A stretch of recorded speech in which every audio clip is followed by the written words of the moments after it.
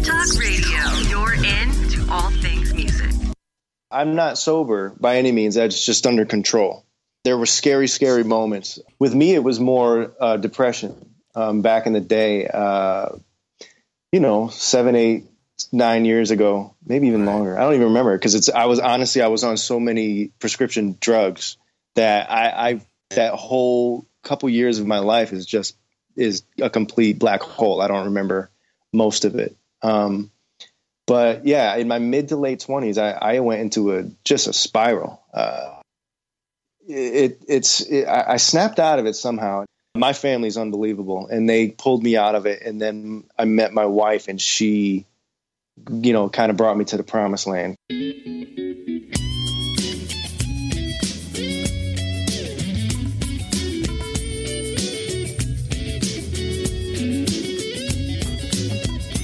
Welcome to Jackie's Groove. Come journey with us through the rhythm of the music business with your host, Jackie Bertoni.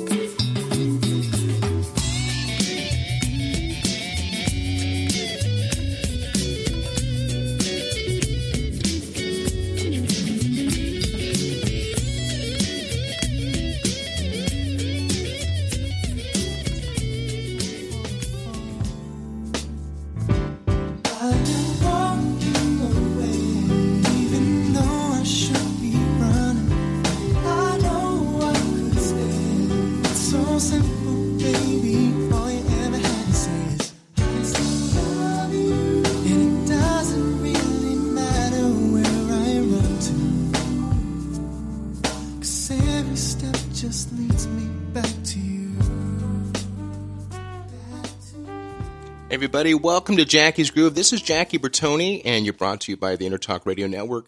You're into all things music. You guys, got to tell you something. I'm really stepping out of my wheelhouse today, and I've got some serious balls to do this. The gentleman that I've got coming on the show today, not only is he an accomplished and an emerging new artist with amazing voice, man, that blows me out of the water, and you will be more educated on Mr. Matt Cusson as we get going on more. It's a beautiful Wednesday, May the 3rd, 2 days before this gentleman's new album drops, called Only Human.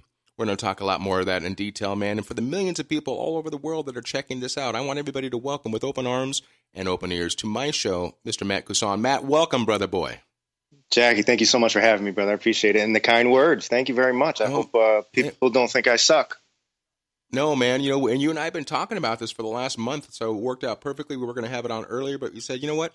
It makes a lot more sense to keep it right before the release of the album, which is coming out on Absolutely. Friday on iTunes album, and Amazon and all that. Yeah, man. Yeah, let's talk about it. It's that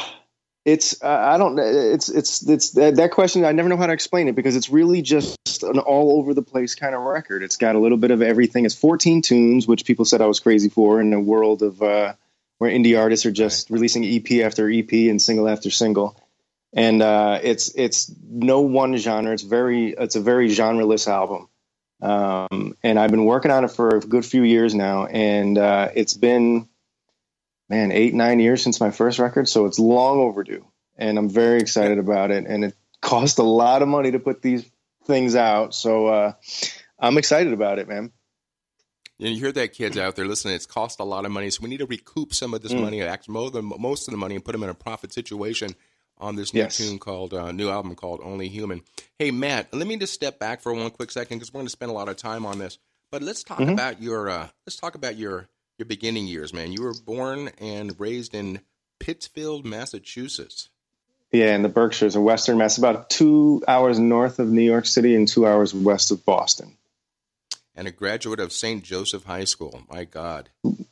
Yeah, we just closed the school down the other day. Unfortunately, it was a little private school, and I guess the funds were lacking or whatever happened. And I sang a couple tunes at their closing kind of gala that they had for a bunch of alumni. It was actually kind of sad, but it was nice to see a lot of people that I haven't seen in a few years.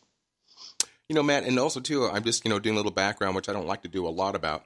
A lot of, I should say, but you have joined the ranks of so many people that are on Jackie's Groove that are an alumni of Berklee School of Music in Boston. Yeah, and it was very cool. I read up the fact that your constituents in there, and I don't know if it was the same grade, but you hung out with John Mayer and Ryan Leslie. You want to talk about that in a little more detail? Yeah, John Mayer was he's a little older than I am, but when he had dropped out, but it was always around the school and always hanging out in Boston, and had friends, a lot of mutual friends that were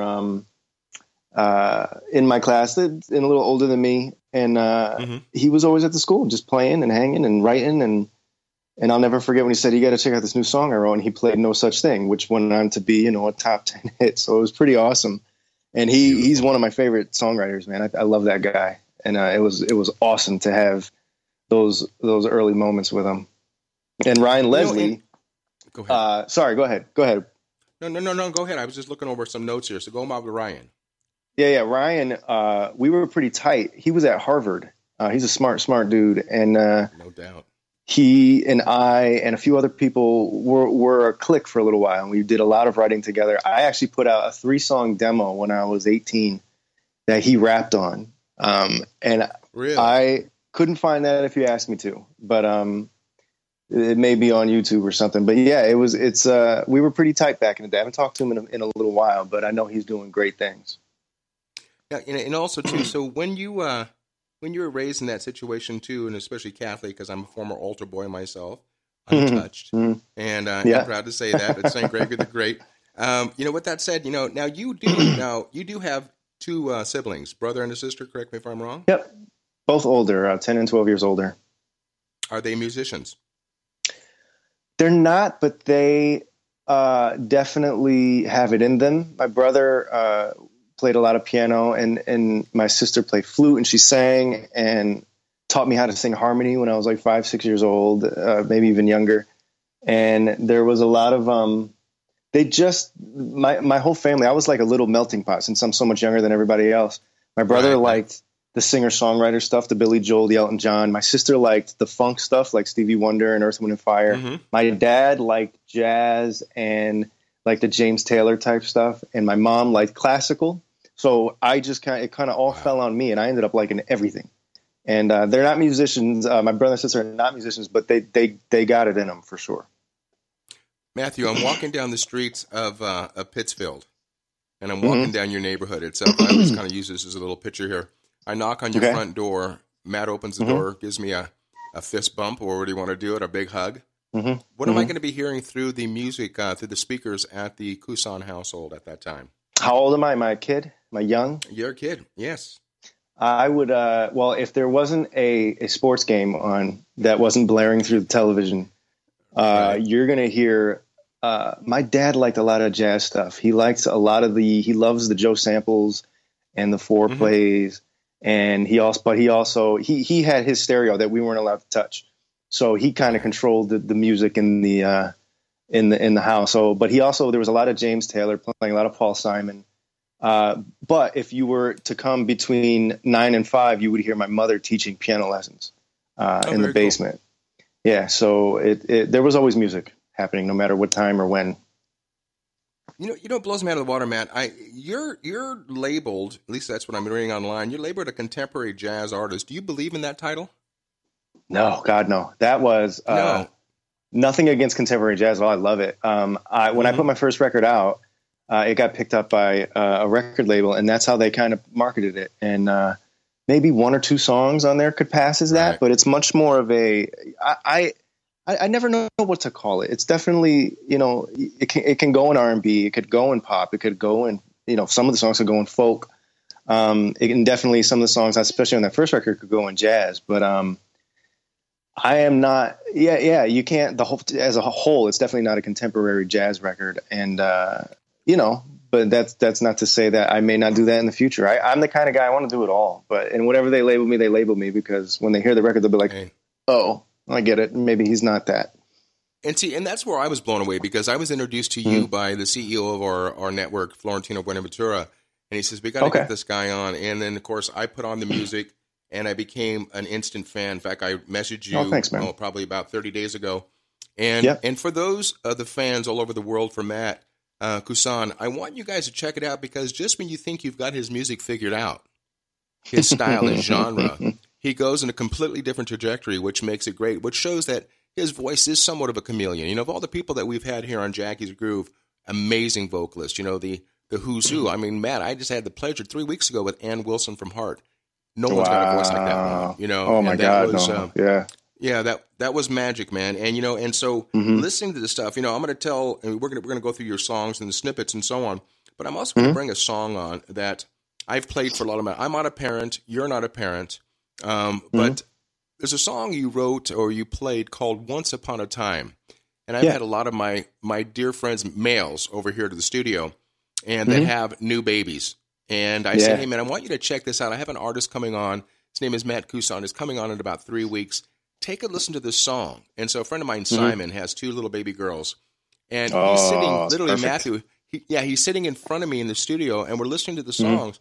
And as soon as it said, I think the word is about your princess gown to a wedding gown. Oh, yeah. You know, I mean, I looked at him, and his eyes were welled up with tears, man. And I get more awesome. I get more of a response from my male friends that are parents versus the girls, because I'm gonna be honest with you, brother. It kind of comes from that sense. I'm not gonna blow smoke up your ass. Blow it. I need it. Yeah, well, here's the blow. I mean, it's like so funny. In fact, Paul was talking and Florentino was talking, and even Megan, my producer. Any girl that's got blood running through their veins, it's like the feedback that we got online, we were cracking up. And we're talking about girls from the early 20s up to the cougars wanting to know, Jackie, are you going to have him in the studio? I'm like, Jesus Christ, really, people? Oh, and so that's the fact hilarious. Of the matter is, so I get the response from the guys crying over the words. I get the girls looking at your face first and then listening to the music. Oh, he can sing. And so that's funny. So, you know, and I want to talk about this because it's really cool. You know, we talked about, you know, what we're going to be listening to, what you listen to in the Cusson household. Now, were you first considered a singer or a pianist? I don't really know. I always sang. But actually, when I sat down at the piano when I was about 6 or 7 and started playing Ribbon in the Sky by Stevie Wonder. And my parents were like, how did you learn that? And, you know, I'm an ear player. So it kind of was a little easier to me at a younger age than going through your scales and reading book 1 and all that. But it's hard. I hate picking one because I like it all, man. Right. I like singing. I like playing. I play a little bit of guitar. I love doing that. I think it might've been piano first, even though I always sang. So it's hard to tell. And that's at the age of 6 years old. That's a terrible answer to the question. I'm sorry. I didn't answer that question at all. No, not at all, Matt, because, you know, I ask a lot of the musicians out there, especially parents of children who want to shove an instrument down their child's throat. And I say doesn't always work that way. Basis. No, it doesn't work that way. I said, take your child to a music store, let the instrument call the child. Right. And you know, and the bottom line is, I said also, and I say this from my heart, if your child doesn't have any talent, there's not a musician, there's not education, there's not teachers out there that can turn that around. So exactly. Don't be let down with that. You know, and so the musical influence and the people that you influenced all your life, you know, or your professional life, who would you say really was your main influence? And we're going to get going on the gentleman who discovered you, but talk about somebody who you listen to that just to this day still blows you out of the water. Man, there's a lot. If I had to pick, I mean, when I discovered Stevie Wonder when I was maybe 10 or 11, you know, I played Ribbon in the Sky when I was young, but I really started to dive into all his records. That kind of changed my life. That's when I decided that I want to be this guy. I want to do what this guy's doing. Because talk about different styles. He's all over the map as well. But guys like him, James Taylor, who's still putting out incredible music. An album that he put out last year just blows me away.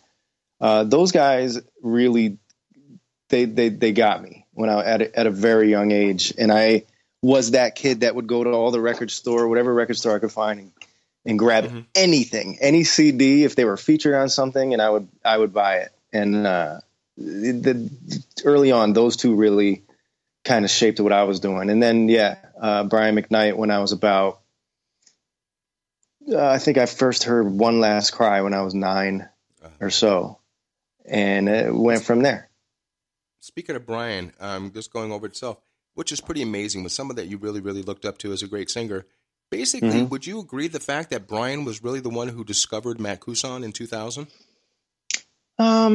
It was part of it. It definitely, when I went to Berkeley, I was there for a year before he pulled me out of school to do some recording and some touring. But I performed before him. I performed with James Taylor's brother, Livingston, a lot, and I still continue to perform with him. And he's incredible as far as stage performance and songwriting, and he's incredible. He is just a bevy of knowledge that I continue to soak up. And every time I see him, I learn something new.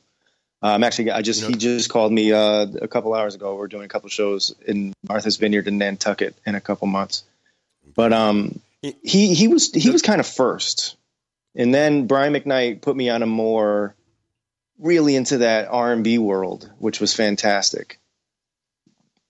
It's when you talk about Livingston, I'm going back for a second. I mean, that apple did not fall too far from the tree, did it? I mean, it comes down to his father's voice. I mean, to this day, when James Taylor starts to sing, if it's Mexico or Shower or whatever it may be, man. His voice is like, I compare his voice, maybe a good comparison, maybe not, but I compare his pureness of his voice to a Karen Carpenter style. Absolutely. It makes you feel like everything's okay. That's it. Yeah. And that's the way I feel about your songs also, because, the tune that you came up with, you covered a Brian McKnight tune on your, I think it was an album about 8 years ago.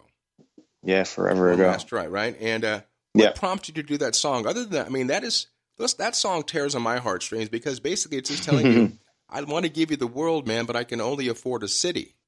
Yeah. And the fact of the matter, especially coming from musicians. Absolutely. And how long have you been married? We just did 4 years. Girls, I said the word married, and I'm going on 34 years. And so when there's God bless you. Yeah, man. And when there's music out there, man, that gets you, that really, really brings you into the fold of things. I love Brian McKnight, because Brian McKnight has always been considered almost compared vocal-wise. I hear it to a certain level. Of my good friend Michael McDonald. They had that same kind of that lower range. Absolutely. So based upon that itself, when you would open up for Brian, when you'd be touring with Brian, was it a full show that you were doing? Was it were you joining him on stage? I would do it was different throughout the years, but when we started, I was doing a couple songs to open and then introducing him, and then I would go back to my little keyboard world and play keys and sing background for him. And then that turned into, then we started doing Still in Love as a duet, which was incredible. Talk about intimidating, but it was awesome. And from there, it changed a lot. But that's how it started with a duet with a couple tunes and some background singing and some keys. Yeah, let's delve in more into that, because I got that little light flashing saying that we're coming out of segment number 1 and segment number 2. Do you see how fast this goes, my friend? I mean, that's crazy. It's really crazy, and we haven't even got anywhere near this. So I want everybody to sit back and enjoy this interview with Matt Cusson on Jackie's Groove. Guys, this is Jackie Bertoni. We're brought to you by the Intertalk Radio Network. You're into all things music, and we're celebrating the eve of the release of Matt's new album called Only Human. We'll talk more about that in the tracks. 14 people support this man. Guys, don't go anywhere. We'll be right back on segment number 2. Stay tuned. You don't want to miss a thing.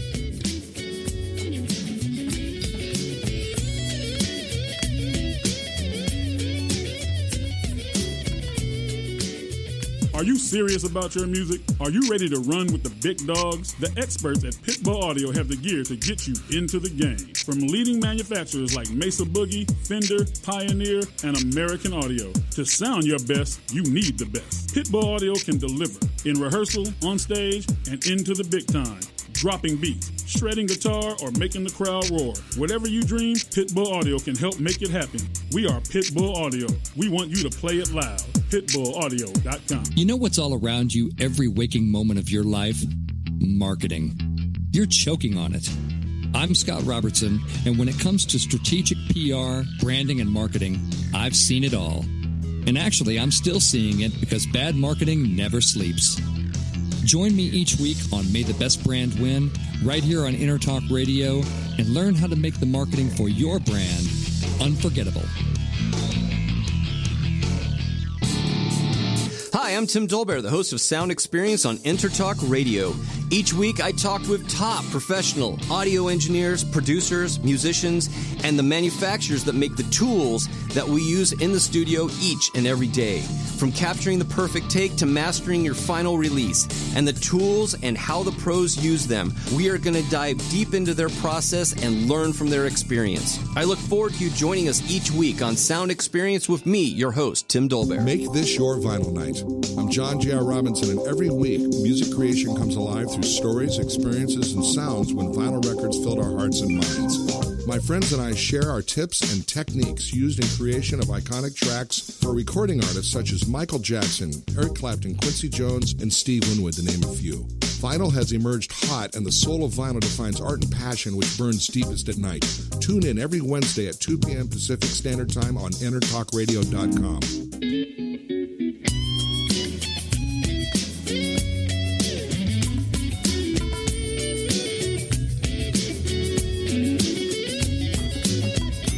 Welcome to Jackie's Groove. Come journey with us through the rhythm of the music business with your host, Jackie Bertoni.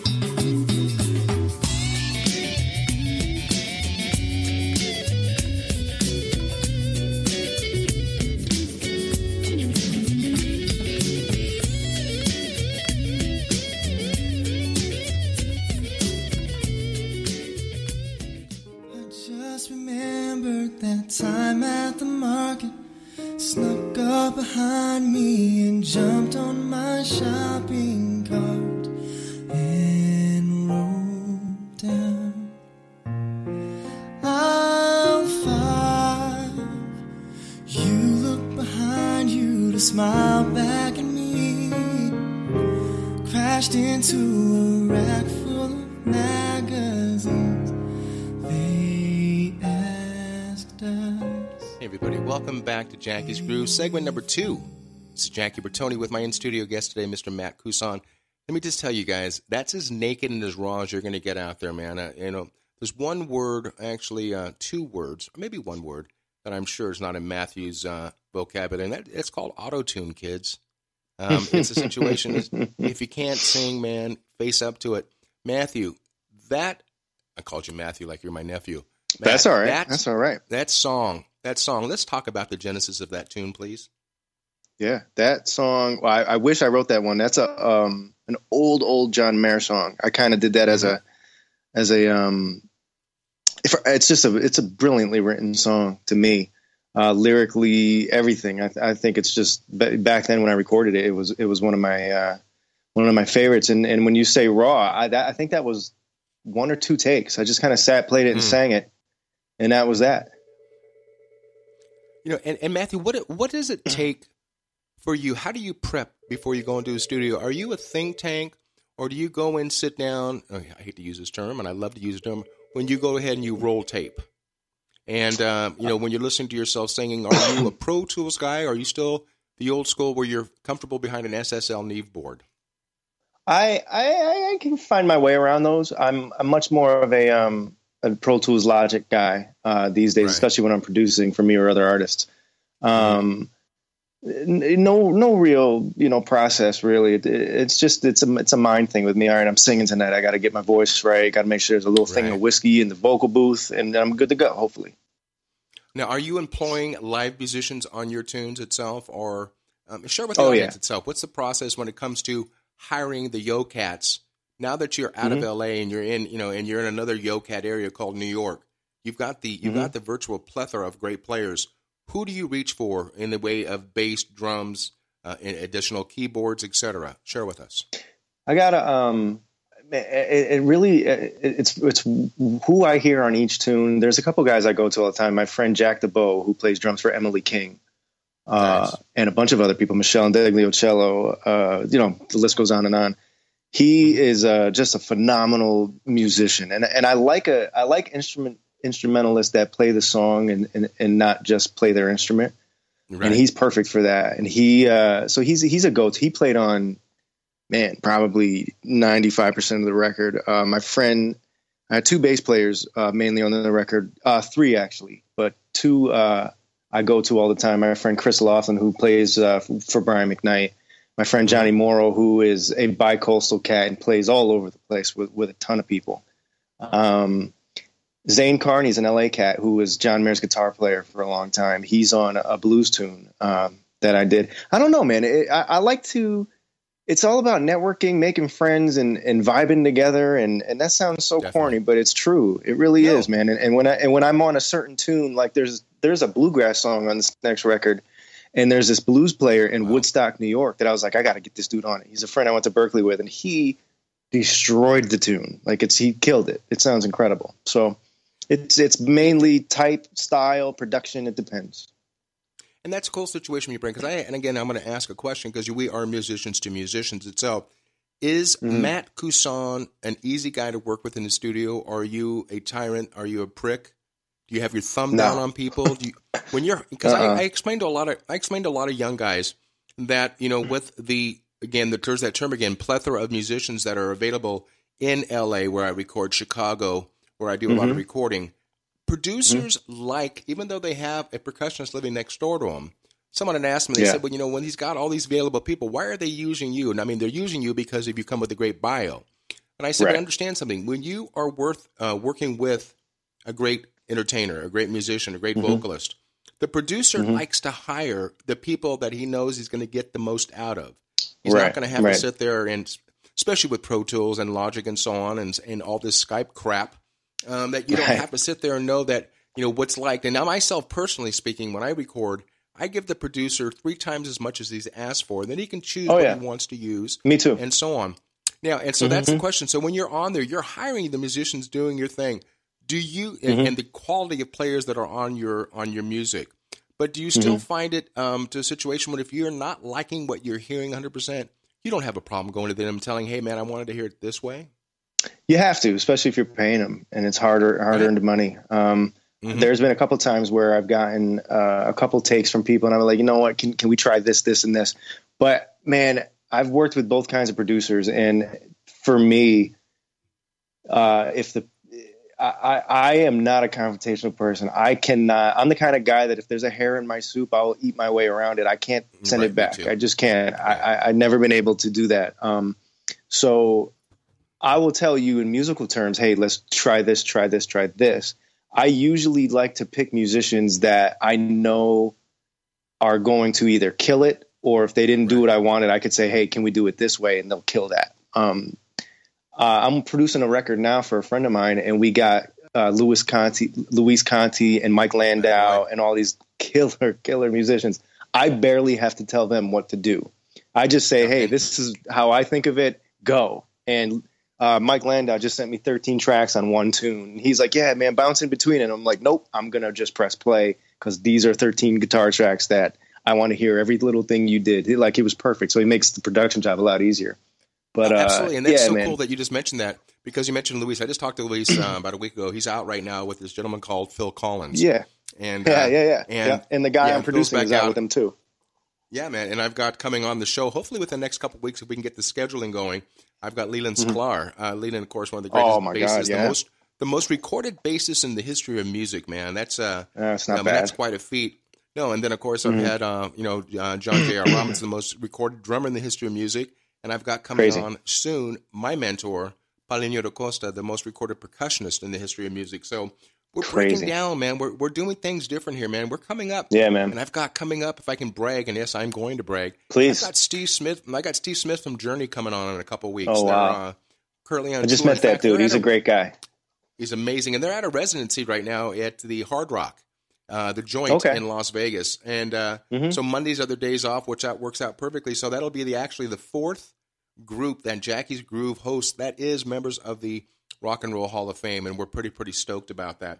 And so with that, going back to Matthew, if you weren't playing / singing, what would you be doing instrumental wise? What would you be playing?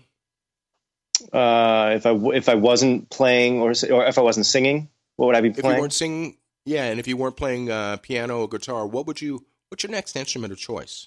I started on drums when I was a kid. Really? I think I was about 9 years old or something. Yeah, after I learned a couple of tunes on the piano, I wanted to do something else, so I started on drums. My parents got me a kit, and that lasted about a year or two. I love the bass, man. I would probably try to pick up the bass. There's nothing like filling out a song with an incredible bass player. Absolutely. So that would probably be my next go-to. You know, and I look over these things, I'm looking at some of these notes itself. You know, the 2000, when you went out with, when Brian, you joined him, you actually went on tour with him in 2004. Strike that. 2009. But you were out with Christina Aguilera in 2004 on the Exposed tour. I've got some stories, my brother, that will make your face red, because one of my closest friends, his name is Ramon Islas, the percussionist with Christina Aguilera, Backstreet Boys, 98 Degrees. I got to tell you something. Did you get a chance to chop it up with her? Because I'm going to be honest with you guys. It's all about keeping it real here on Jackie's Groove. I hear Christina is the quintessential diva / bitch. Did you have a run-in with this girl at all? So this tour ended before it started, unfortunately. We rehearsed for a long time, well over a month, a lot of weeks of singing the same song and stuff. She came in and we rehearsed with her for about a week. And then they came in and said, the tour's canceled because she blew out a vocal cord. We don't know if that's true. But so the tour itself, it never actually happened. But I did get to sing with her a bunch, and she did a quick lap dance on me during Lady Marmalade, which was fantastic. I didn't get to chop it up with her really as much as I would. She seemed sweet when the couple small exchanges we had. So I don't know her as well as as other people may. Well, she mellowed with age, you know, especially after having a baby and so on. But Ray shared her story with us, man. I got to tell you, it's because Christina, I mean, physically, she's a beautiful woman. Bottom line is, then, of course, she could be the ugliest woman, but her voice when she sings, there's no unlike anything at all. Ray was kind of walking down there at Staples Center, and they were he was taking a little bit of a break, and he was walking around and kind of just vibing on about, here's where Kobe's playing, here's where Shaq was at, and so on. Then all of a sudden, he heard these girls kind of giggling it up and laughing and so on. So he's walking and is getting ready to go out and have a cigar, and all of a sudden, through the dressing room, runs Christina out with a G-string on and no bra. Lovely. And she looked right at Ray, face to face, and she goes, Ray, up here. And he looks up, and she goes, you saw nothing. Unbelievable. And he just smiled. And he goes, well, you got to either walk backwards or turn around. So he goes, you know, I'm kind of paralyzed with fear right now. But, you know, that was like his run-in with that situation. And, of course, he called well, his at least wife he has that time story. That's fantastic. Exactly. But he called his wife and he said, before it goes out in the paper, let me tell you what happened. So those are the situations where the fun things on the road that you want to talk about or you can talk about. And speaking of that situation with you being on the road, when you go out on the road, Matt, especially now that you're coming on the cusp of your new album, how much time do you spend on the road? What's your maximum leg? A ton. When I released my first record, I was out on the road for 4 to 5 months straight. Really? Last Christmas, November and December, I went on a 6-week tour with Megan Hilty. And it was nonstop. I love it, man. I love performing. I love being out on the road. I also like coming home to my wife. But it's awesome. Like a lot of these CD release shows I'm doing now are a lot of just one-offs. But I plan on doing something. I might do a West Coast thing. I might do a go start in Maine and go all the way down to Florida type thing. But we'll see. And I'm going to assume you're playing theater-style venues? Depends. I like to do the smaller singer-songwriter type venues. With Megan, we were doing Lincoln Center and Kennedy Center. It was unbelievable. But most of my stuff I like to keep it on the smaller side. Selling tickets is stressful to me, to be honest with you. And it's hard to sell as many tickets as you like these days. But Matthew, let me ask you a question. How old are you now? 34. All right. So I'm what, 26, 23 years, you're senior. I want to talk more about that interest, the introspect of the music business or the lack thereof, as I do with all my interviews. I want to get your take on what the situation is, where you feel it's going, because God knows no one's selling any fucking albums anymore, man. And it's, I know. And I want to believe in my heart of hearts that it will come 180 degrees, that it's going to come back. Something's got to come back, because as I've told everybody over the years, kids, You got to go out. In fact, I actually posted this, Matt. I don't know if you saw it. I don't know if you responded to it. Last Saturday, I happened to be watching on Saturday evening the Rock and Roll Hall of Fame induction 2017. And it was like, and so I posted because my wife and I were rocking out, you know, to the tunes, you know, to Eddie Vedder and to Journey and so on. And I just got kind of like this, I got on my little soapbox. I didn't mean to, but I said, you know, as I sit here on a Saturday night and I'm watching the Rock and Roll Hall of Fame 2017, I said, take note, kids. I said, those people on stage are older than your parents. Yeah. And they're relevant because they did not make their fame on a thing called YouTube. And the reason why the music is so good is because there's real fucking musicians playing real fucking instruments and playing really great tunes.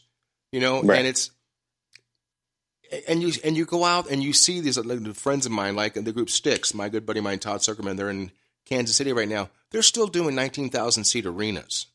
Oh yeah, you know, definitely. Yeah. So with that said, you know, in this last couple of minutes, are you a person that are you optimistic? Or are you pessimistic of where the industry's going or where it's heading to? I'm optimistic about the opportunities that a lot of people that wouldn't normally get opportunities are now getting. Right. I have friends that have been struggling for years and years, and now they're YouTube sensations, and they're getting all sorts of opportunities and this and that. I'm pessimistic about. I mean, they've been saying for 20 years now it's going to get better. It's going to get better, but it's gotten so much worse, and the streaming thing is just killing us. People, stop stealing fucking music. Stop stealing it's really music. hurting us big time. Like with the amount of money I spent on this record, you know, a lot of us are saying, well, we got to figure out how to make it back because it ain't going to be in sales and radio play.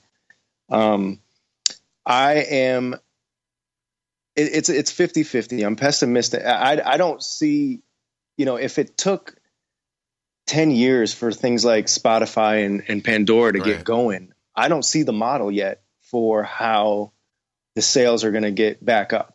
There's no model that says, okay, well, we're going to make sure we sell it. And if there is, I haven't heard of it.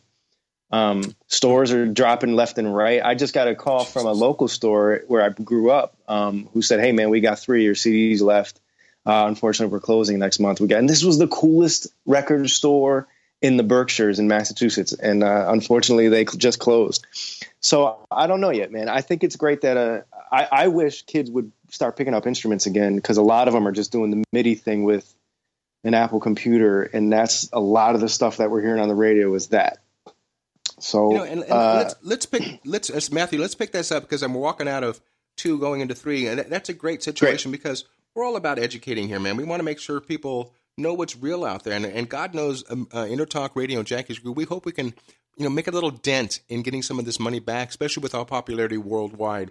We're going to do our best for you, brother, to do what we can and also to extend that olive branch. So when you're doing shows, if you want us to help promote those shows in your area, please grab that branch and let us help you out if at all possible. That's right. So with that said, guys, don't go anywhere, man. I'm having such a great time, man, because we're coming out of segment number 2 into segment number 3 of a 2-hour interview with Mr. Matt Cusson on the eve of his release, new release called Only Human. 14 tracks, people. Spend the money. Don't go anywhere. Jackie Bertoni, Jackie's Groove, brought to you by Intertalk Radio Network here into all things music. I don't know if I'm liking this Facebook Live thing because I can't do this, but I did it anyway. So, guys, don't go anywhere. We'll be right back after a short break. Stay tuned.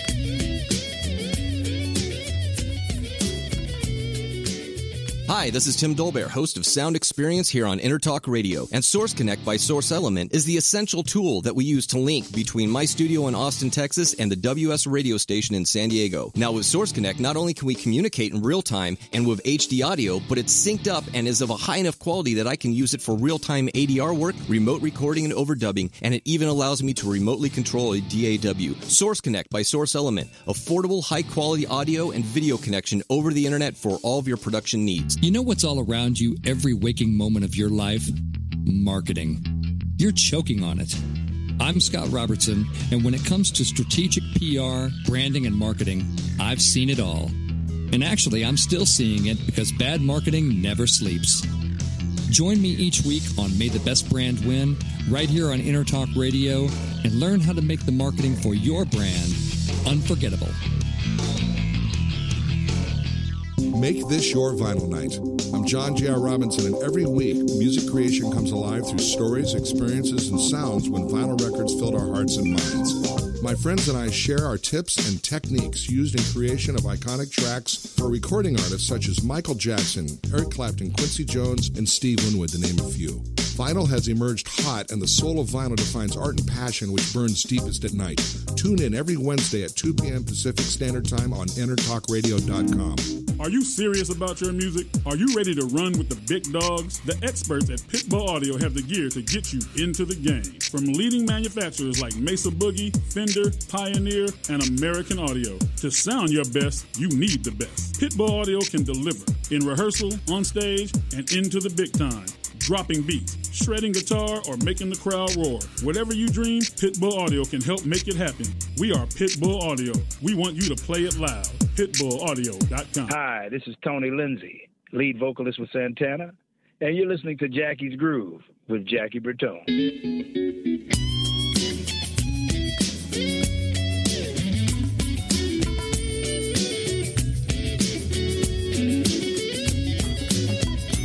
Welcome to Jackie's Groove. Come journey with us through the rhythm of the music business with your host, Jackie Bertone.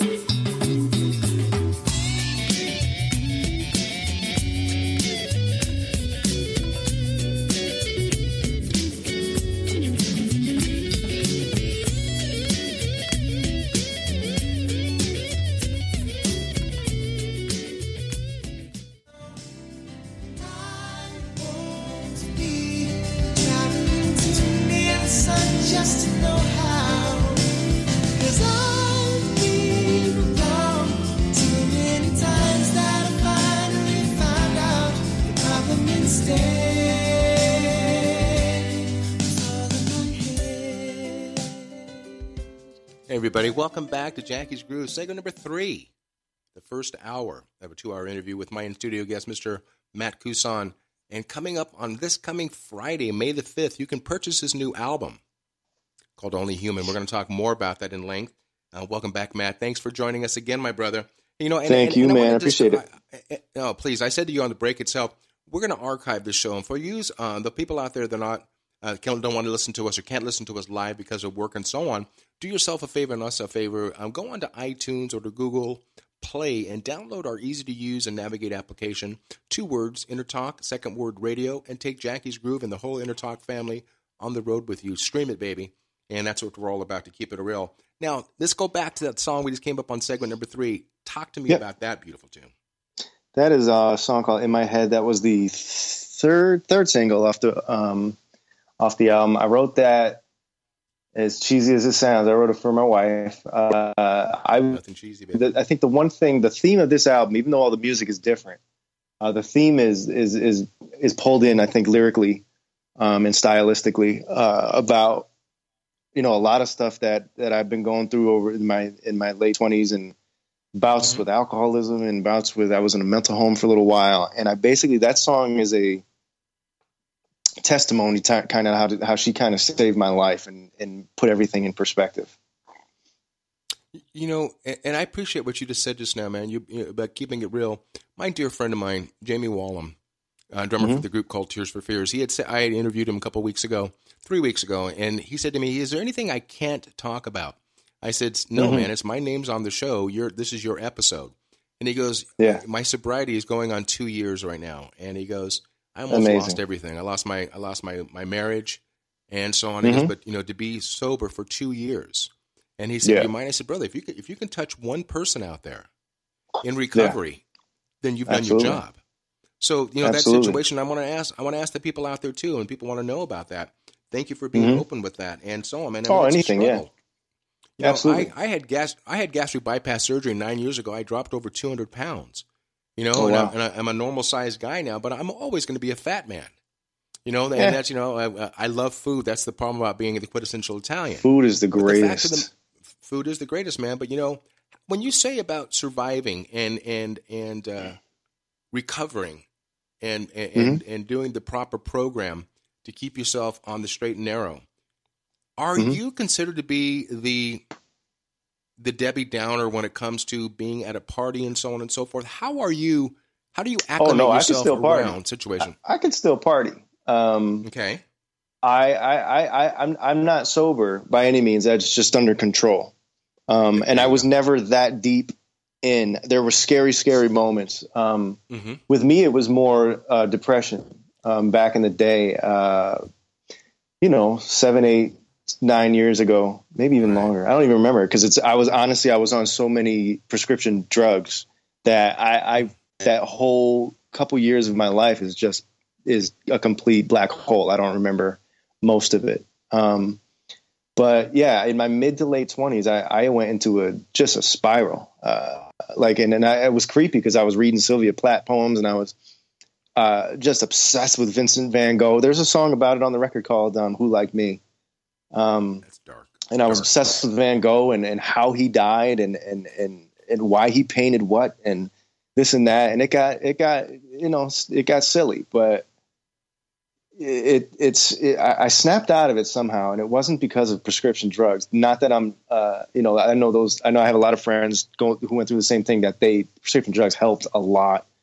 My family's unbelievable and they pulled me out of it. And then I met my wife and she, kind of brought me to the promised land kind of thing when it comes to that kind of stuff. Then that's not to say that we'll always have I'll still, go into a hole for a couple of days, mentally if I'm feeling that way. Yeah. And I'll still, I'll have I know I'm going to have a couple bad nights drinking, but now my wife, I don't want to do anything stupid. So the drinking thing, it kind of came to a halt. I can still I can do a bottle of wine within an hour easily, but I don't want to put my wife through. Her dad had a massive addiction problem and still does.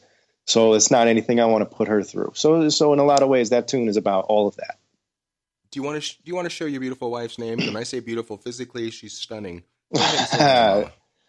Lisa Lakatos, and she just actually added the Cusson to her name. So it's Lisa Lakatos Cusson. She Good girl. Is an incredible person. She's in Boston working today on something. Lisa, so she's not here, or I would make her join me. If you're listening, baby girl, let me just tell you something, man, because your duty of taking on the I do's with your musician, and my wife in particular also. God. Yep. God bless you guys. I don't know what the fuck you guys are thinking about, but let me just tell you something here. I want to be honest with you.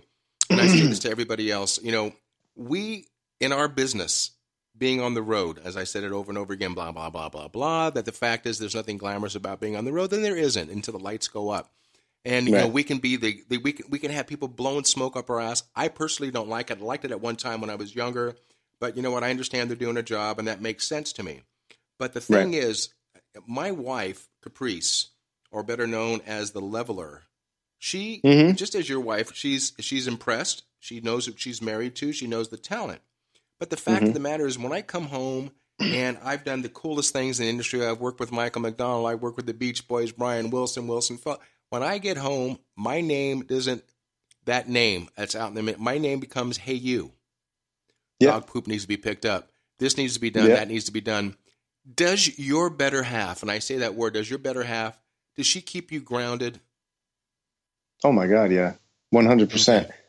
The music is fun, but there's nothing like coming home to her. Nothing. Yeah. Nothing, and we started talking about on the second segment, about the business and how it's changed and so on, and the streaming and the Pandoras and the Spotifys and all the other crap that's out there in the marketplace. And the fact of the matter is, we have mortgages, and my dear friend of mine, Al DeMille and Stanley Clark, they were on tour 3 months ago in Germany, and they were talking backstage, and they were talking about, their longevity and how they staying relevant in this industry.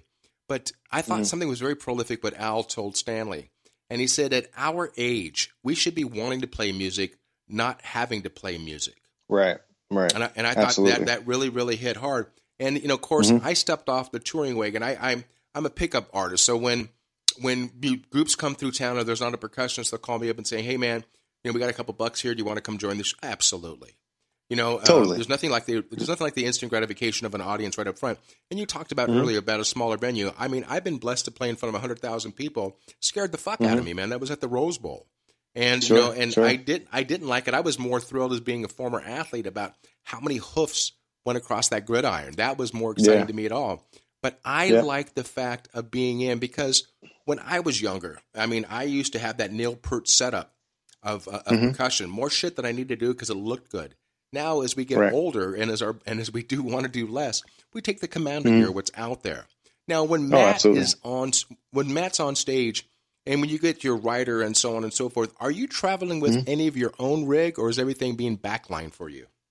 Nah, a lot of it is backlined. I will bring my keyboard if needed. Man, it's funny because over the years, there's nothing in the world like playing a grand piano. And when I was on tour with Megan Helty, I got grand pianos every gig.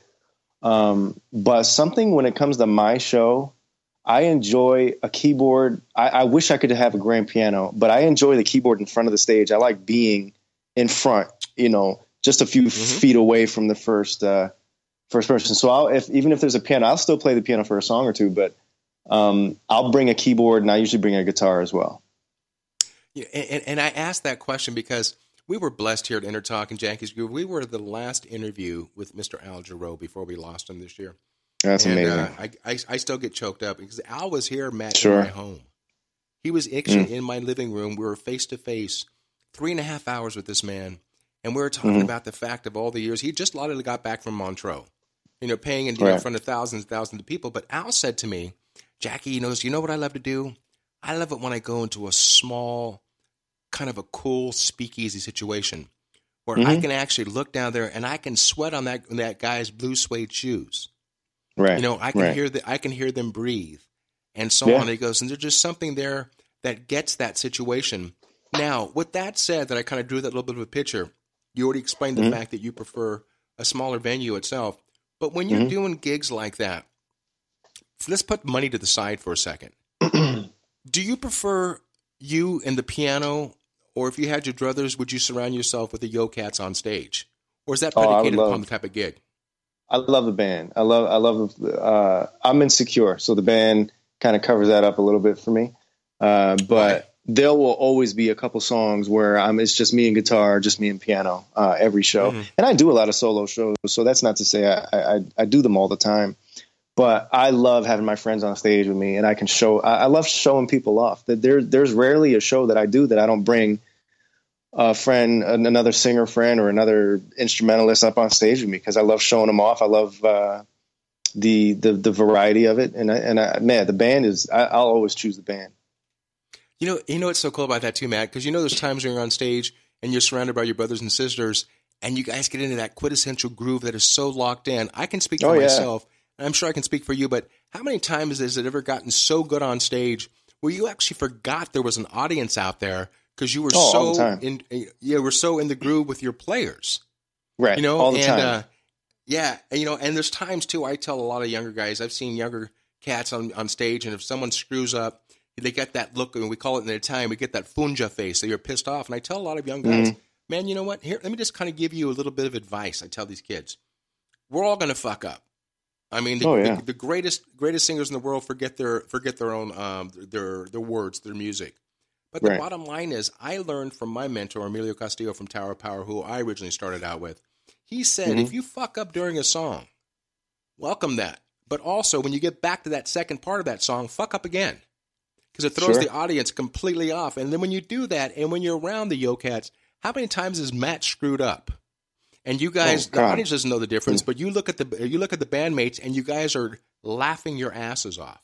Absolutely. Mistakes are funny, man. They're going to happen regardless. I've played with Stevie Wonder, and he's made, everybody. They've all made mistakes. Everybody makes mistakes. I understand wanting to throw a perfect show, but it's the people that get angry. I'm just like, stop it. Like we're only human. That's half the reason why I named the album that. And when you sit there and you talk about Stevie, I've had the pleasure of being around Stevie. I mean, last year at NAMM, did you make NAMM in 2017? No, I haven't been to NAMM in a couple of years. I've had the shows usually.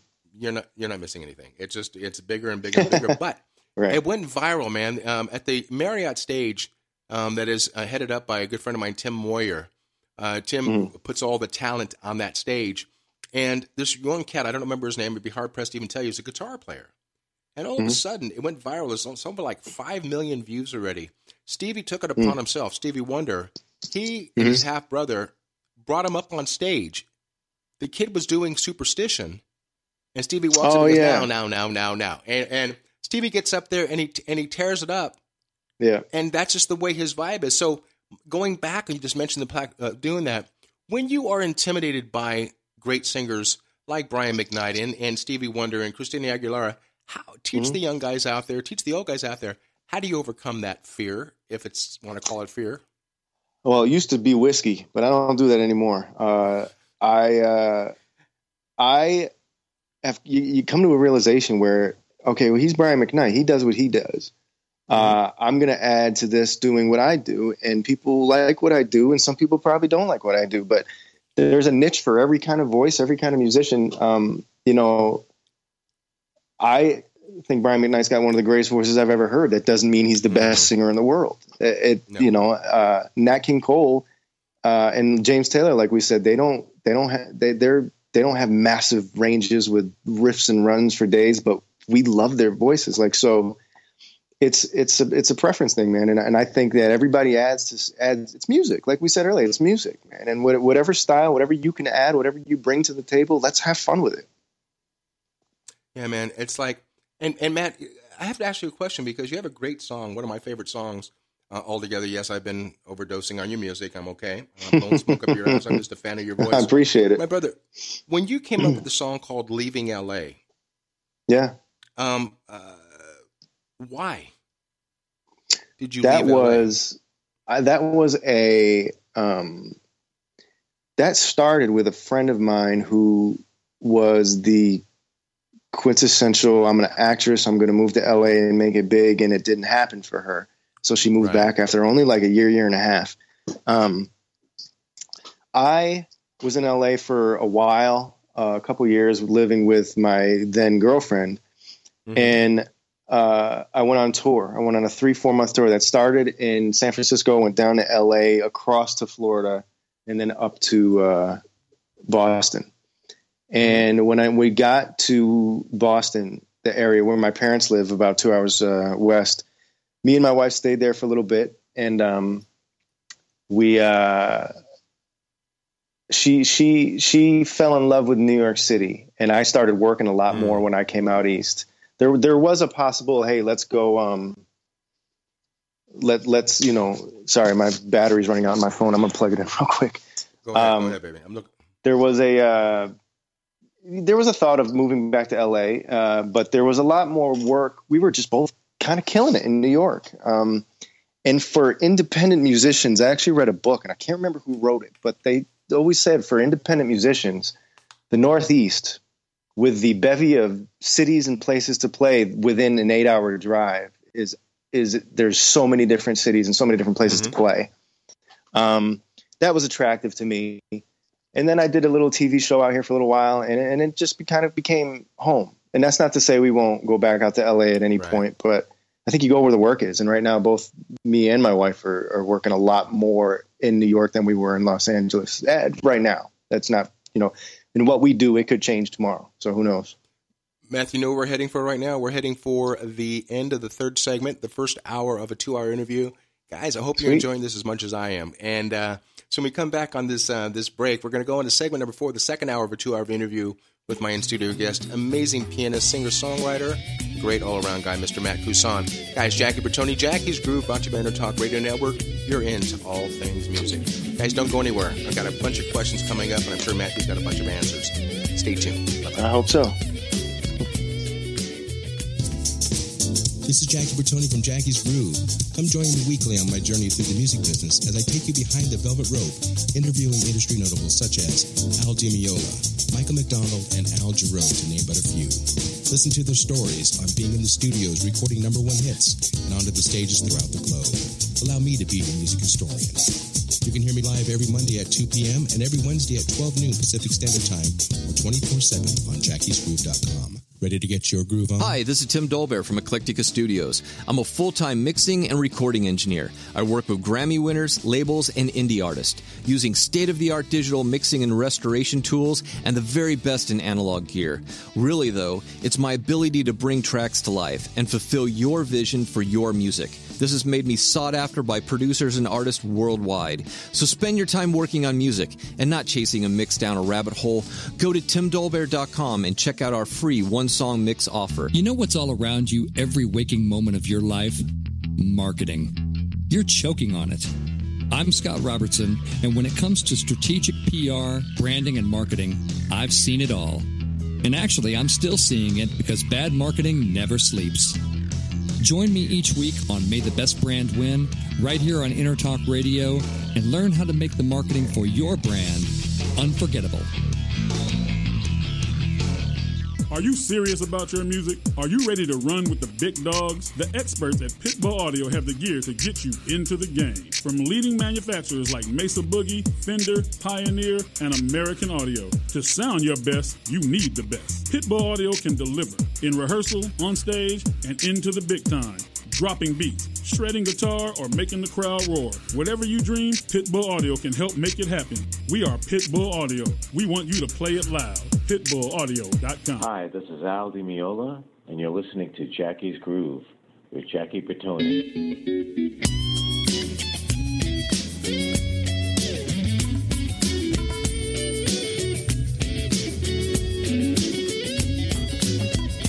Welcome to Jackie's Groove. Come journey with us through the rhythm of the music business with your host, Jackie Bertoni.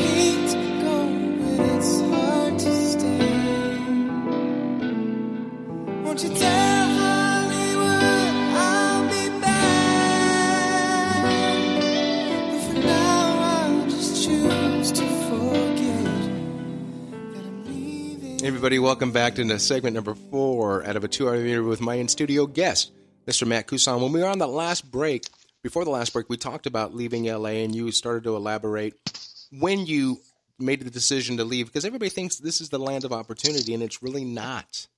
I mean, you know, it's a crapshoot, man. It's, you know, it's who you know, and it's where you are at the right time, the wrong time.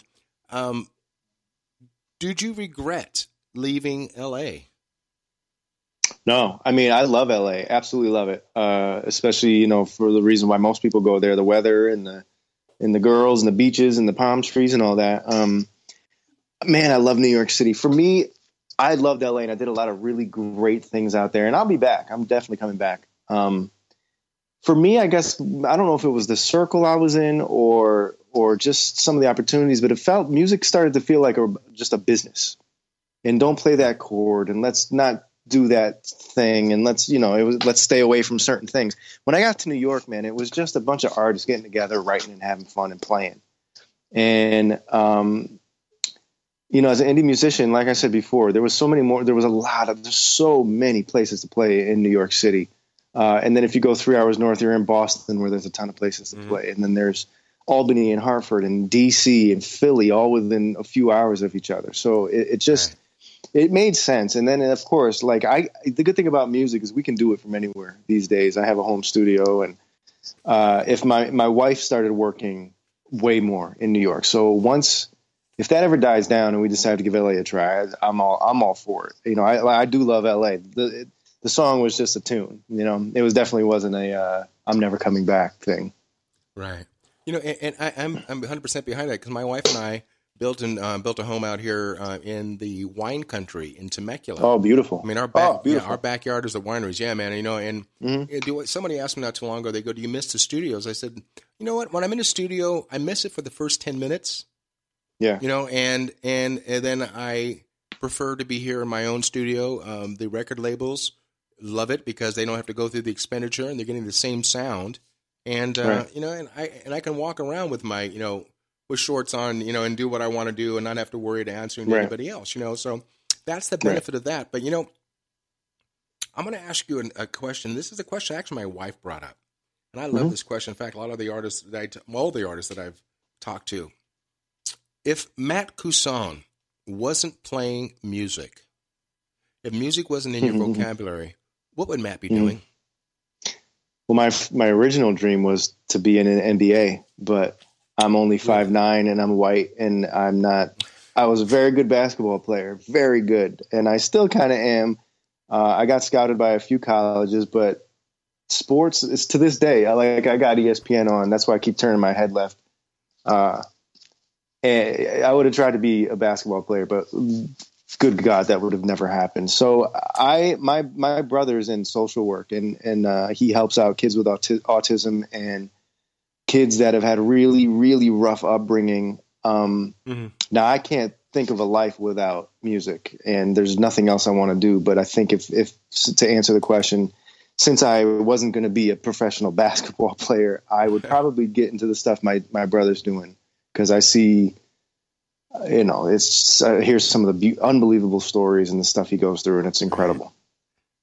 You know, and Matthew, this is kind of like maybe it's a kind of a parallel question, and I'm curious. I want to know, and so the listeners. It's called a bucket list, and it's also called the artist you would love to play with. Does Matt have a bucket list? And if you had your, you know, your I Dream of Jeannie moment where you can sit there and nod your head, who would you find yourself on stage with performing, and why? Oh man, so many. I got to play with Stevie. I got to play with James Taylor a few times. Those are two that definitely stick out. I think more for me than just being on stage with them is being able to sit down with these guys and write a song. I think that would be the bucket list. Those guys, Paul Simon. I would love to be on stage with D'Angelo, John Mayer, all those guys. Like, I got to meet a lot of these guys and play with a lot of them, but to write a song with them and pick their brain that way would be my bucket list. That's a fair answer, you know, and I need to ask this question also. I use this as a cross comparison, but you know, when I had my longevity when I was 19 years old, that's when I started working with Tower of Power, and that actually worked against me. And let me explain what I meant by that. I became like the good-looking girl in high school. Nobody wanted to ask out because they figured I already had a date. You know, and with that situation, they figure, well, he was working with Tower of Power, and this boy must be a motherfucker. Well, you don't get to work with Tower of Power unless you are a motherfucker. So, yeah, I'm blowing smoke up my ass right there. But with that said, a lot of people wouldn't hire me because of that background. That's since changed as I got much older. So my question is, when people are out there and they look at Matt Cusson and they know Matt's music and so on, do you think let's face it, do you think your look / vocal prowessness has been a positive or a negative for you in your business? I don't know. I don't think that it's been a negative or a positive. I think it's to each his own. Basically, it's however you want to look or listen to me. And you know, James Taylor in an interview once said, you know, music these days is blue collar work, and you got to take it all. And I kind of look at everything that way. It is what it is. You know, we're going to still do gigs for $100. I don't want to, but you know, I still like to play. So whatever contributes, whether it's the look or the style or the voice to me working or and getting music across, that it is what it is. I'm not sure what contributed to what, but you know, I'll take the gigs as long as they keep coming. Right. You know, it's funny because I use this analogy. You know, it's like I have my longevity and my legacy that goes back with a great reggae band that's still killing it. The group's called Third World, and they're a plethora of hits: 98 Degrees in the Shade, 96 Degrees in the Shade, Traj I Love, Now That We Found Love, etc. You know, I would go off these big tours like the Reggae Sunsplash or the Bob Marley Day festivals, and I'd come out of these big venues of 20,000 people, and I happened to come out of the place called the Universal Amphitheater, another place that went by the wayside, you know, because they needed a Harry Potter fucking exhibit over there. But the fact is, I was playing at a little local club in Newport Beach, Balboa, called Studio Cafe. And I'm walking in there, and I've got my one of my congas on my back, and I'm walking in, and this guy stops, and he goes, oh my God. He goes, man, Jackie, right? Third World. I said, yeah, man. He goes, oh, man, what a great show last night. I said, thank you, man. Thank you. And he goes, were you playing here today? And I said, yeah. And he goes, why? Yeah. And I looked at him. I said, because I have a mortgage. Exactly. And so a lot of people don't realize the fact that, this is a fleeting business. It is a situation is you've got to have something to fall back on or your fame itself. Right. And so with that said, answer this question. And I'm going to ask it again because I got your vibe already. I know I can ask certain questions to certain people. Oh, whatever you want. This is a very tough one, man, because you are the quintessential player. You are a musician. But I'm going to ask you just a series of questions, just one question, one answer. It's really unfair, but be honest.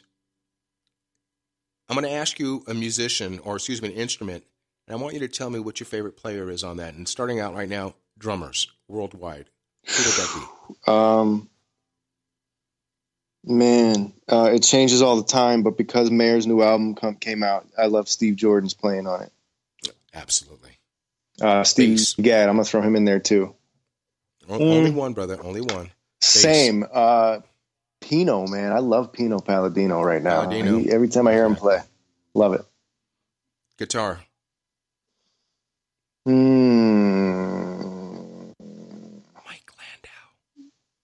Mike Landau, without question. Right, man. Thank you. Mike's a friend of mine, so I have to throw that in there. I mean, but that's Mike a crazy question best, because man. He was so nice. He's the best, man. But it's someone asked me that question. They said, man, of all your friends, I said, don't ask me that question. That's why I came up with these questions. Keyboard players, keyboardists. Are we going to differentiate piano from keyboard? Yeah, that's cool.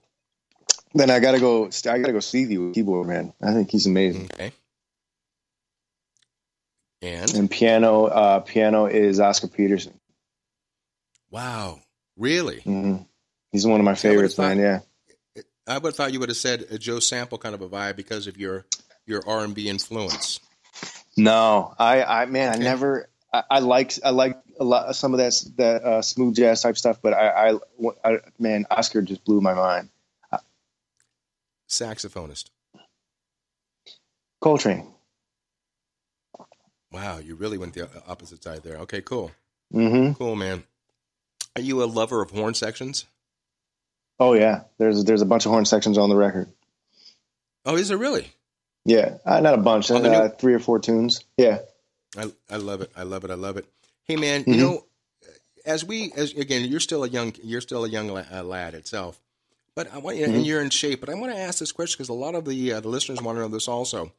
We talked earlier about your preparation before walking in the studio. I mean, you pretty much you're going to sit down behind the keyboard or the microphone, and you're going to start playing and recording. Yeah. But let's talk about a live gig. A day in the life of Matt Cusson. You wake up in the morning. You're out of your element. You're in a different city.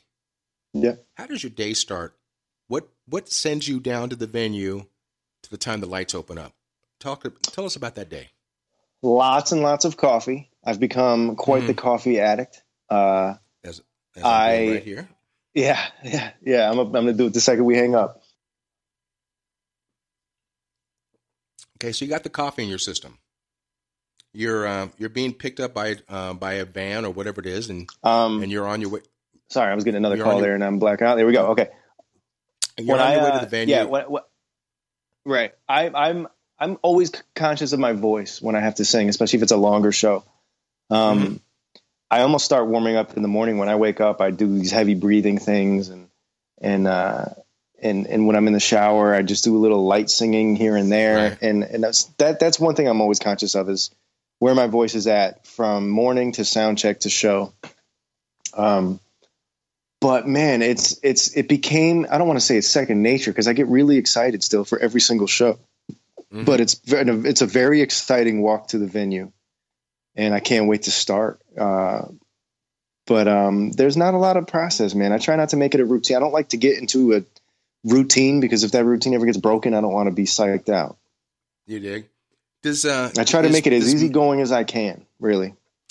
Does Matt welcome guests before or prefer to wait till after the show? Oh, it doesn't matter. Either way. Open book there. Yeah. Yeah. Now, talking about a vocalist itself, people want to know this too. Are you a person that likes to eat before a gig, or are you a light eater and then do the bad thing of eating at 11 o'clock? I do both, man. I eat before the show, after the show, before I fall asleep. I have been, since I hit my 30s, I'm trying to be more conscious about the cheese thing and the alcohol thing before shows. Right. But, man, if I'm in New York and there's a $2 pizza place next door, I'm not going to not go get a $2 piece of pizza before the show. So I'm trying to be better, but no, I have no real food things. But yeah, and I love eating after a show because all that energy's gone and you're hungry. You dig? But yeah. As you turn, when you get past the age of 50, my brother, let me just tell you something.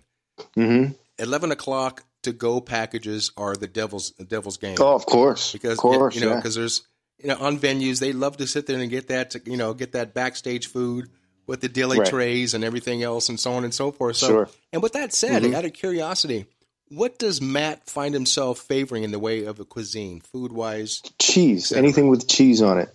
Just put cheese on it. I'll eat it. Exactly. But is it Italian? Yeah. What is your background? What is Cusson? What is that family? What is your My mom ethnicity? is 100% Italian, and my dad is 100% French. So French and Italian. My dad's actually a gourmet chef. Specializes in Italian, and it's hard to come home and eat and then go other places and eat. That's why I usually end up doing the fast food thing a lot of times. But he's the best cook I know for sure. It's funny that you bring that up talking about food because I had on last year a dear friend of mine, Liberty DeVito, the drummer for Billy Joel. He's the one that recorded on all the Billy Joel hits, and we were talking about some type of a food. And of course, my studio is in my home, and my wife's in the other room kicking back. She's watching it on Facebook Live. But I was talking about an Italian meal, and I can hear my wife in the background. She's going, honey.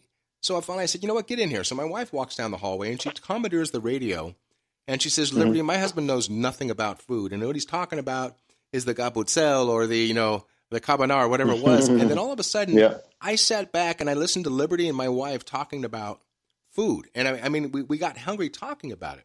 And that's that whole vibe itself about, is there a favorite city? Is there a favorite country that the Mr. and Mrs. love to travel to? Share with the listeners about that. Where do you like to go? Where do you travel to? Dude, I mean, right in our backyard, New York City has the best restaurants in the world. It's hard it's from the $1 pizza places to the. You dig? I actually with a friend of mine, we went out a couple years ago to this restaurant.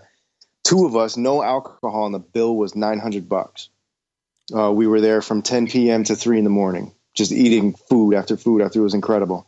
So I gotta give New York a big shout out when it comes to the food. When I went to Paris a couple years ago, I think I ate everything that I saw, and I came back 15 pounds heavier. So Paris, there's no man. That's the thing. We love food so much. There's no go-to. It's just show me a restaurant. I'll find something I love to eat. And it's because my family. We're talking about my family, my wife's family. They're all from the Bronx and Yonkers and Westchester County and so on and so forth. And so when you come back from New York, you have to stick your nose up to things out here. It's just not right. It's in the waters, they say, brother. So you guys, with that said, can you believe it? We're coming out of segment number 4. It's moving along, man. Keep those questions coming in because I'm going to throw them back to Matthew. And so when we come back on segment number 5, I want to talk more as we get a little bit more. I don't want to talk about political, but I want to talk about the politics of music and how it is affecting you and the other entertainers out there that have been in the they're getting a little bit long in the tooth, as they say. So you guys don't go anywhere. This is Jackie Bertoni, Jackie's Groove, brought to you by Intertalk Radio Network. You're into all things music. We're stepping out of segment number 4 into 5. So guys, don't go anywhere. Keep those questions coming in. I'll throw it to Matthew. Stay tuned.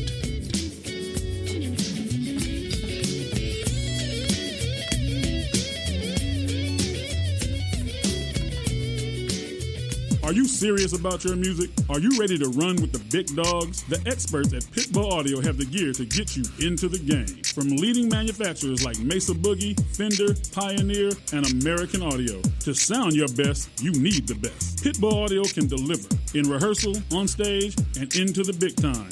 dropping beats, shredding guitar, or making the crowd roar. Whatever you dream, Pitbull Audio can help make it happen. We are Pitbull Audio. We want you to play it loud.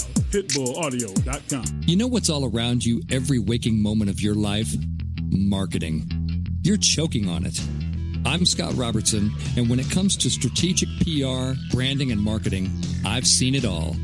And actually, I'm still seeing it because bad marketing never sleeps. Join me each week on May the Best Brand Win, right here on Intertalk Radio, and learn how to make the marketing for your brand unforgettable.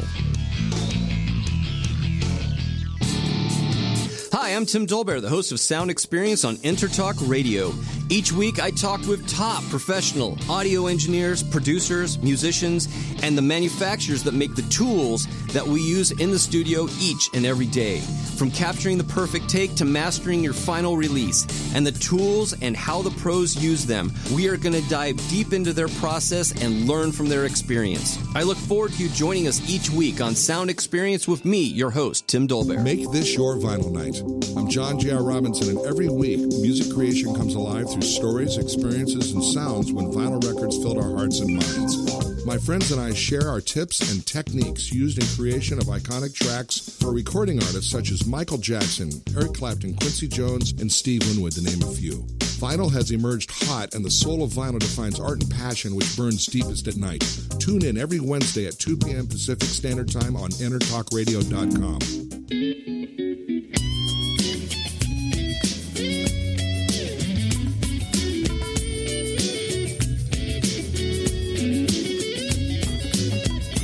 Welcome to Jackie's Groove. Come journey with us through the rhythm of the music business with your host, Jackie Bertoni.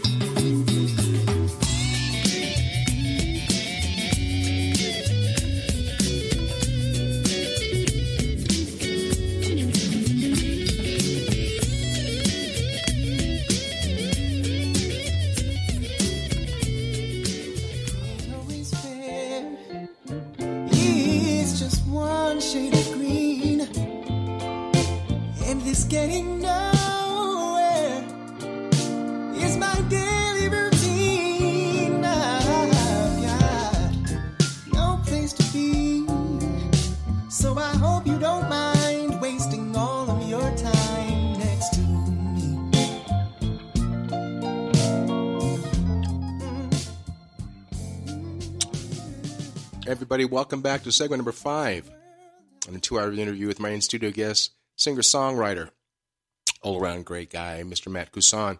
Matthew, welcome back, man. Tell me about that tune. You talk about, again, another whole different spectrum of music. Give me the genesis of that tune.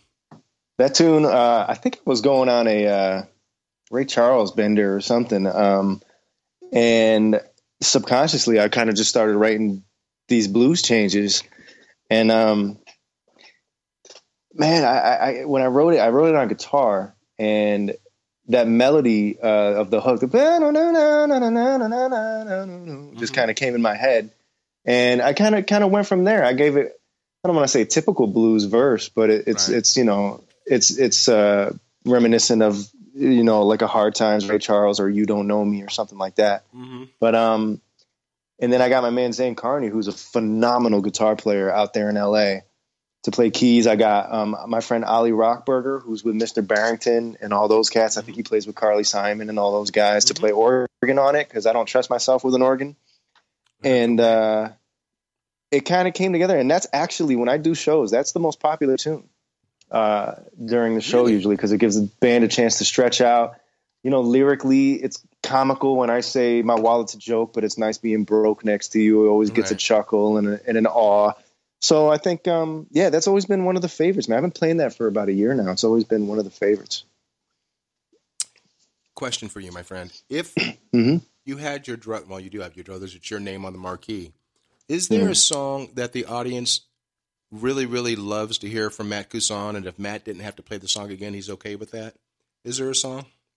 No, there's not. I haven't had that Fire and Rain yet, you know? So I don't mind, as long as I'm making the audience happy. I'll sing whatever you want me to sing. Somebody yelled out, "What's the tune that what's the Freebird?" And we started playing it just for fun. It was more of a joke than anything, but it was fun. And you know, no, I don't have that song yet. And that's cool. And the reason why I mention that, because I just keep going back with Lionel Richie. Someone had asked Lionel during an interview if he gets sick of playing all night long. And he says, no. He goes, to be honest with you, no. Number one, it's afforded me the luxuries I have in my life because I own the song, I own the publishing, and so on. But the fact of the matter is, when he looks out into an audience, he sees different responses from different people. So it's like playing a new song every time he brings it out. And so, with that said, the music itself that you produce and so on, do you, when you play it live, do you take it in a different trajectory live sometimes, switch it up completely, or do you stay true to what you put on? You do? Okay.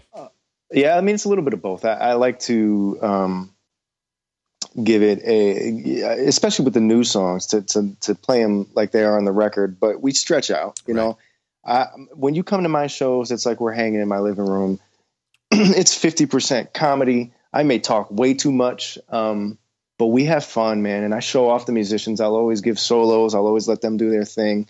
I'll always bring someone up. So it's half and half. We do Leaving LA. That's just like the record usually, because some songs you got to stay true. It depends on the song though, but I like to stretch out. I mean, think about it, man. Isn't it pretty fucking cool what we do for a living? I mean, we question it sometimes what we do.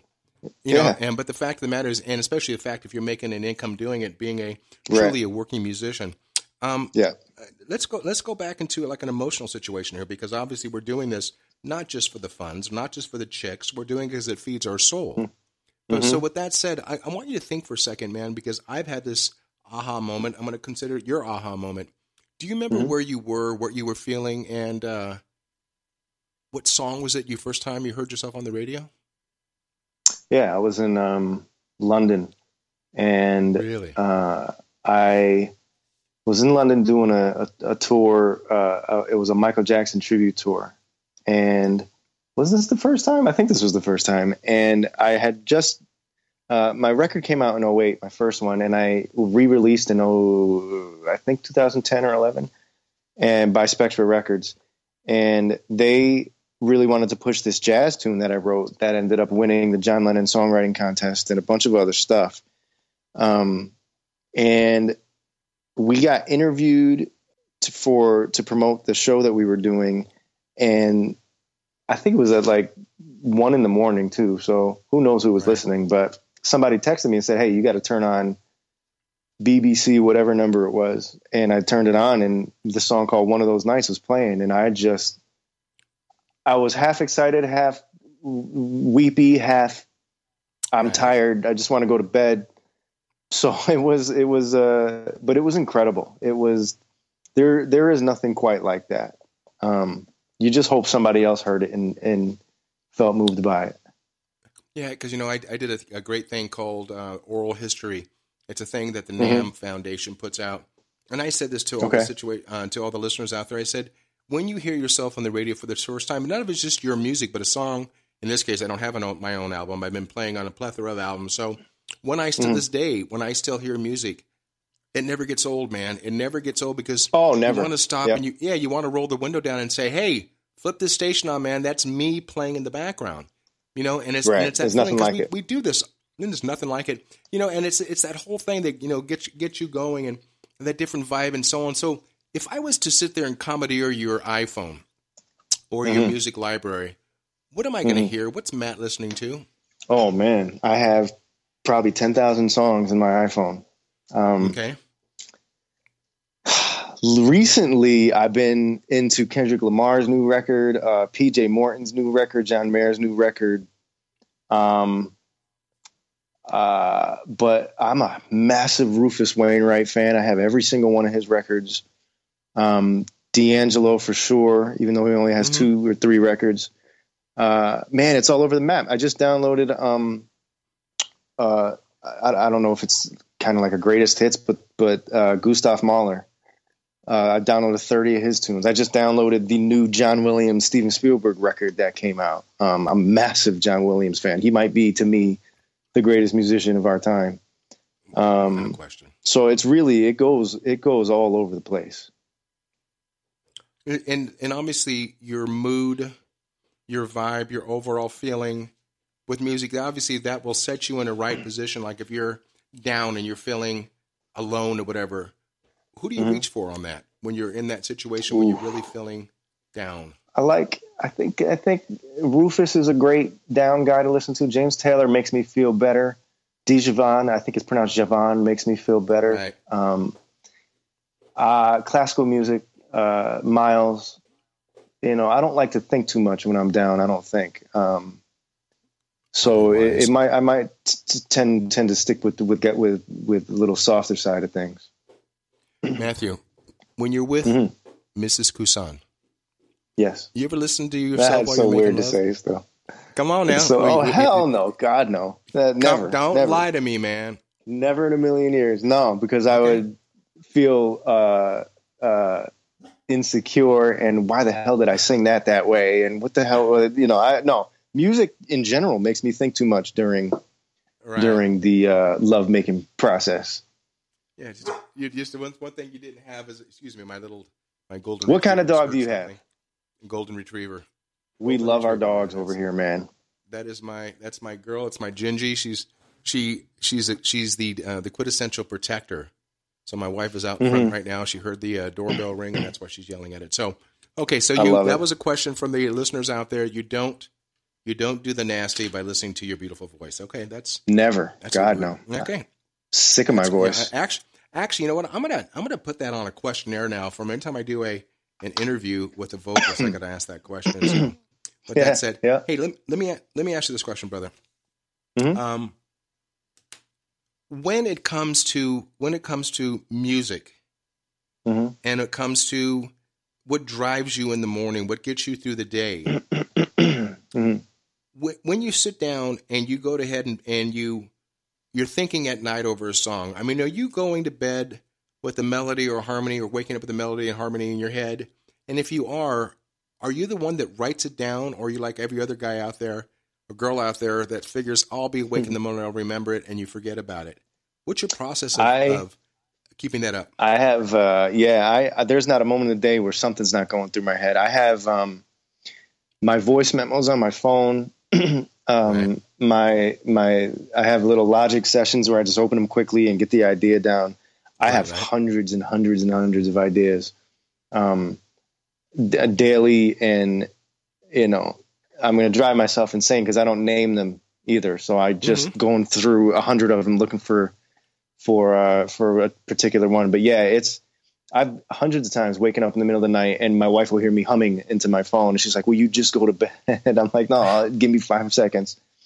But it's nonstop. I got out of the shower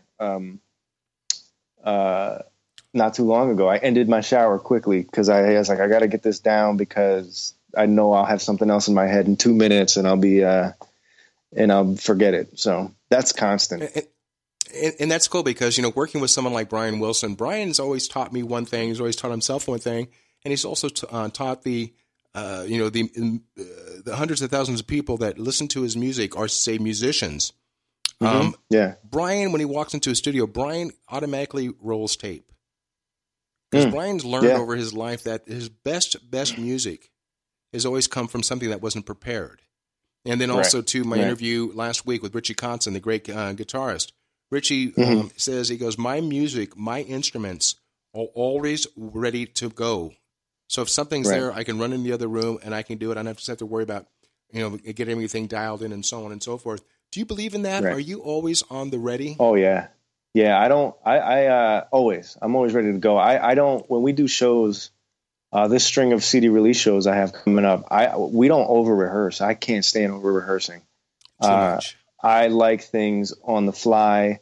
I like calling things out that might surprise somebody. Hey, go to B flat here instead of this. I like, random solos, random groove changes. Hey, let's go halftime here for the rest of this tune. Right. And that's music. That's what music is, man. It's to me, it's much, even the reason why I have 14 completely different genres of songs on my record is because it's a momentary thing. And I may be in a different place, from my New York CD release show to the Boston CD release show. So I like it to be in the moment. I like people coming. They're going to get a different experience if they come tomorrow night.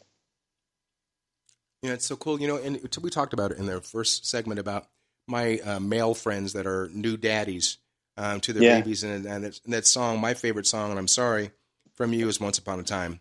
And I just hey, do you have that? Because I could give it to you if you don't, brother. I got it right here. Hold on for 1 second. I just want to put it up, man, because it's one of my. If my computer wants to cooperate with me, but you guys. Yeah, I wrote that song for my nieces. Check this out. It's called "Once Upon a Time" by Mr. Maxell Song. Yet the pages rest your little head, and they wrap you up inside your bed, and then take you to a place that you'll only find in your paradigm mind from the stories that you read. But if happy endings are just pretendings, then why the golden smile? So I wish you may, I wish you might find your once upon a time.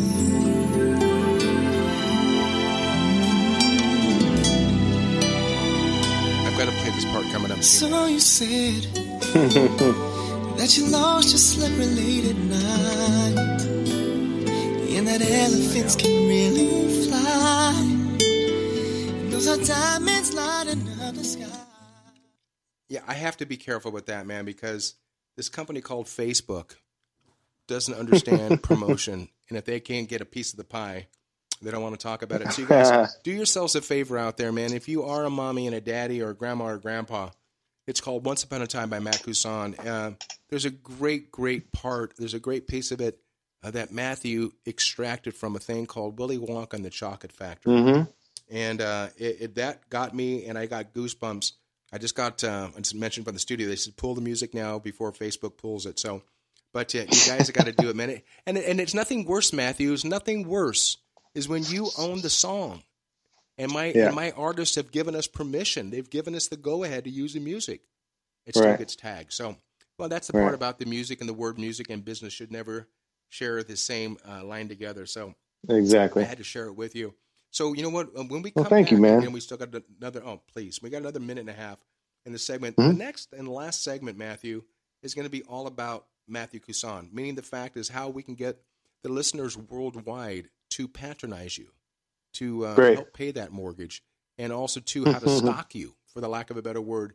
And I'm going to bring on my partner, the CEO of the network, Florentino Buenaventura, on the next segment, because if it wasn't for Florentino, you and I would not be talking today.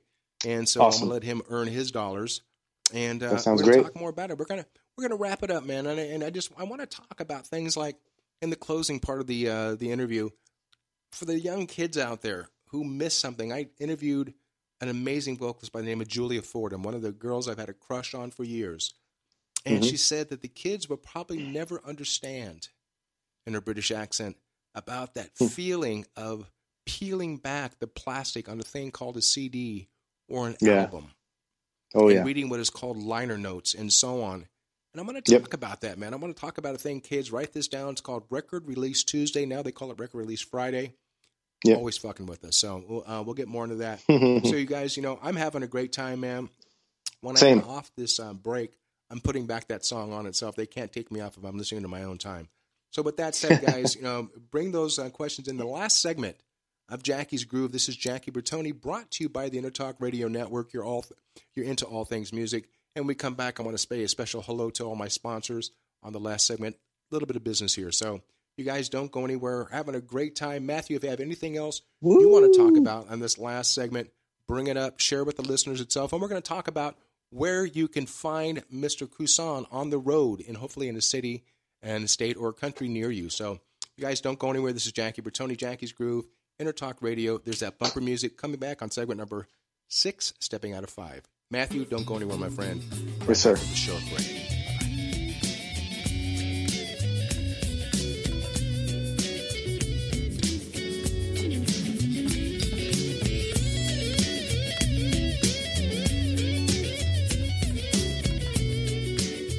Hi, this is Tim Dolbear, host of Sound Experience here on Intertalk Radio. And Source Connect by Source Element is the essential tool that we use to link between my studio in Austin, Texas and the WS radio station in San Diego. Now with Source Connect, not only can we communicate in real time and with HD audio, but it's synced up and is of a high enough quality that I can use it for real-time ADR work, remote recording and overdubbing, and it even allows me to remotely control a DAW. Source Connect by Source Element. Affordable, high-quality audio and video connection over the internet for all of your production needs. You know what's all around you every waking moment of your life?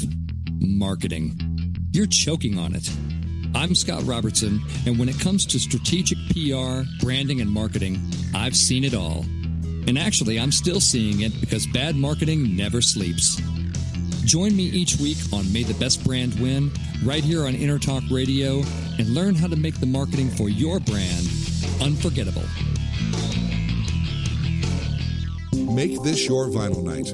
I'm John J.R. Robinson, and every week, music creation comes alive through stories, experiences, and sounds when vinyl records filled our hearts and minds. My friends and I share our tips and techniques used in creation of iconic tracks for recording artists such as Michael Jackson, Eric Clapton, Quincy Jones, and Steve Winwood, to name a few. Vinyl has emerged hot, and the soul of vinyl defines art and passion which burns deepest at night. Tune in every Wednesday at 2 p.m. Pacific Standard Time on intertalkradio.com. Are you serious about your music? Are you ready to run with the big dogs? The experts at Pitbull Audio have the gear to get you into the game. From leading manufacturers like Mesa Boogie, Fender, Pioneer, and American Audio. To sound your best, you need the best. Pitbull Audio can deliver in rehearsal, on stage, and into the big time. Dropping beats, shredding guitar, or making the crowd roar. Whatever you dream, Pitbull Audio can help make it happen. We are Pitbull Audio. We want you to play it loud. PitbullAudio.com. Hi, this is Tony Lindsay, lead vocalist with Santana, and you're listening to Jackie's Groove with Jackie Bertone.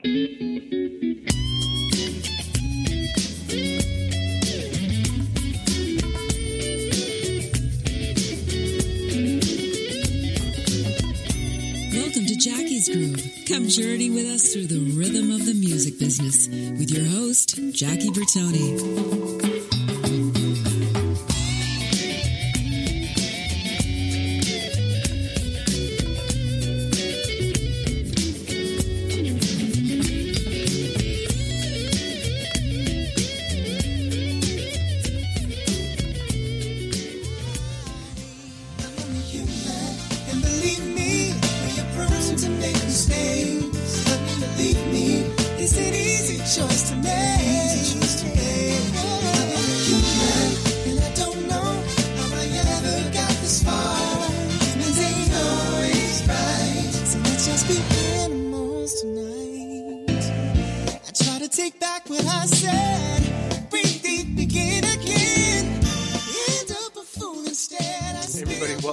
Jackie's Groove. Jackie Bertone here, brought to you by Intertalk Radio Network.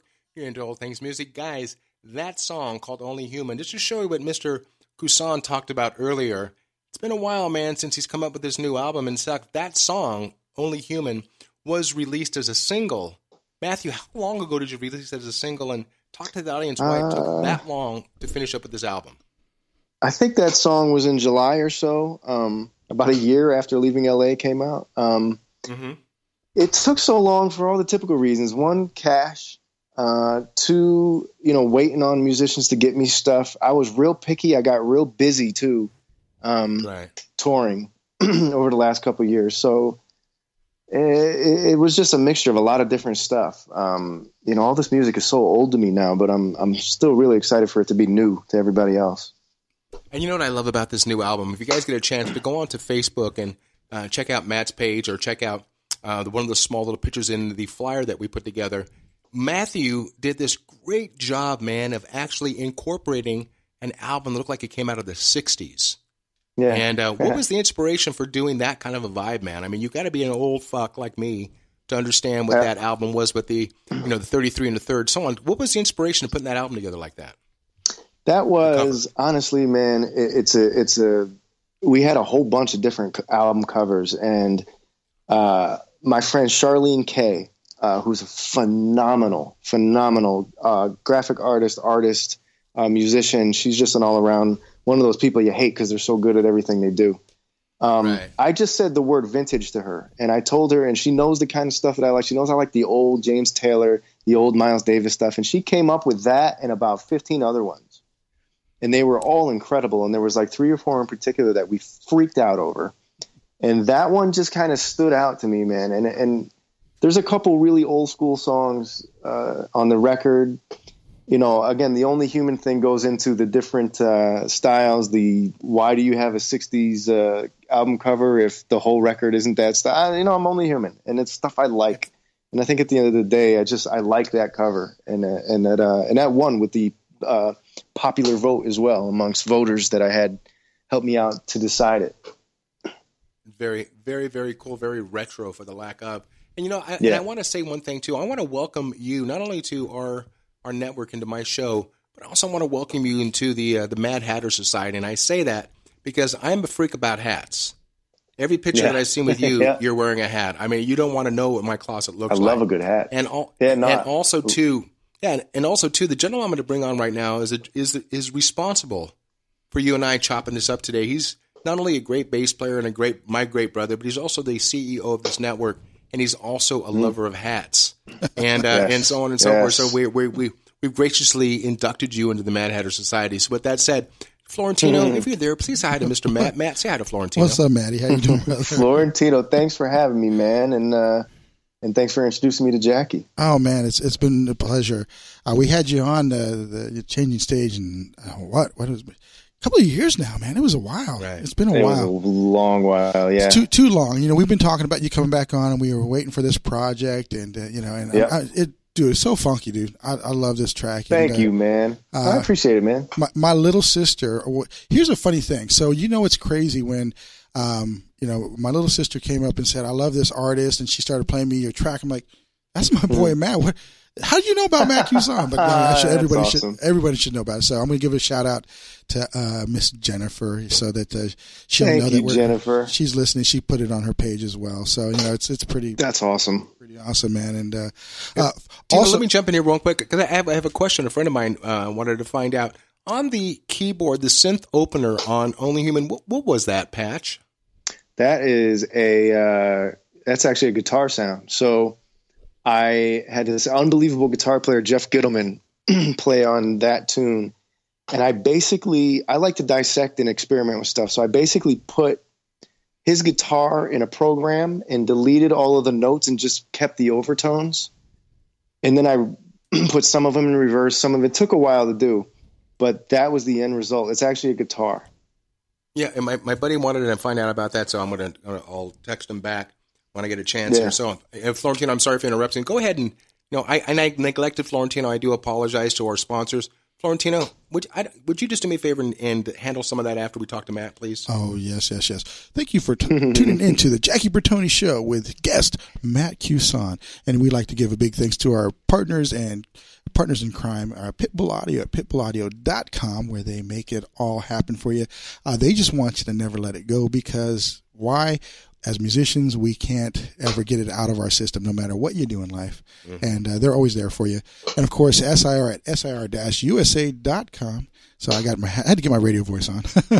And SIR, hey, you better watch out. You're going to get some jealous women out there going. SIR, they're the ones who power young upstart musicians that are making it happen, like Mr. Matt Cusson. And then for Jackie, he's got some really key sponsors with DW and LP, where the groove of the industry really happens there. Our good friends J.R. Robinson, John Perez, Danny Seraphine, they all play DW, and of course all of Jackie's friends who are percussionists play Latin percussion. And then last but not least, Vader drumsticks, and I had to remember what that is. Vader drumsticks and Sapien cymbals. Actually, my newest sponsor is a company called Blue Microphones, Blue Mic, and that's mic.com. Guys, thanks for making my voice sound much better than it actually does. So that's the business part. Let's get back into the fun part. I had one more business thing that you jumped in, man. You didn't even know this. Sapien is actually having a clinic over at Pitbull, a big one, where they're actually going to come out and make cymbals right there in the parking lot of Pitbull Audio. Really? Nice. Yeah, so I got to talk to you about it. We just got that news yesterday. So, it's 23 years I've been with that company and 27 years with LP. So, thanks guys for the support and everything else. So, let's get back. Tino, go ahead and just tell everybody how we can sit there and hang out in the front porch of Matt and stalk him. Yeah. Well, with Matt, you guys got to go out and check him out on tour. You got to, I haven't seen you live, man. When are you coming to Southern California, brother? We got to get out to see your concert. I did something there last December. Were you here with Javier? Did you come to? No, I was there with Megan Hilty. Okay. Well, tell our brother next time, man. Yes, I for sure will. I'll be back. I'm planning on some kind of CD release. Okay. At some point, I'll make a trip out there. I might do a West Coast thing. There's talk about a tour in October, an up and down the West Coast thing. I'll let you know for sure. Yeah, let me know. We might be able to help. We work with a couple of clubs, so amazing. Thank you. Yeah, and Absolutely. Obviously you got websites, Facebook, all that stuff. Can you give us all that pertinent information?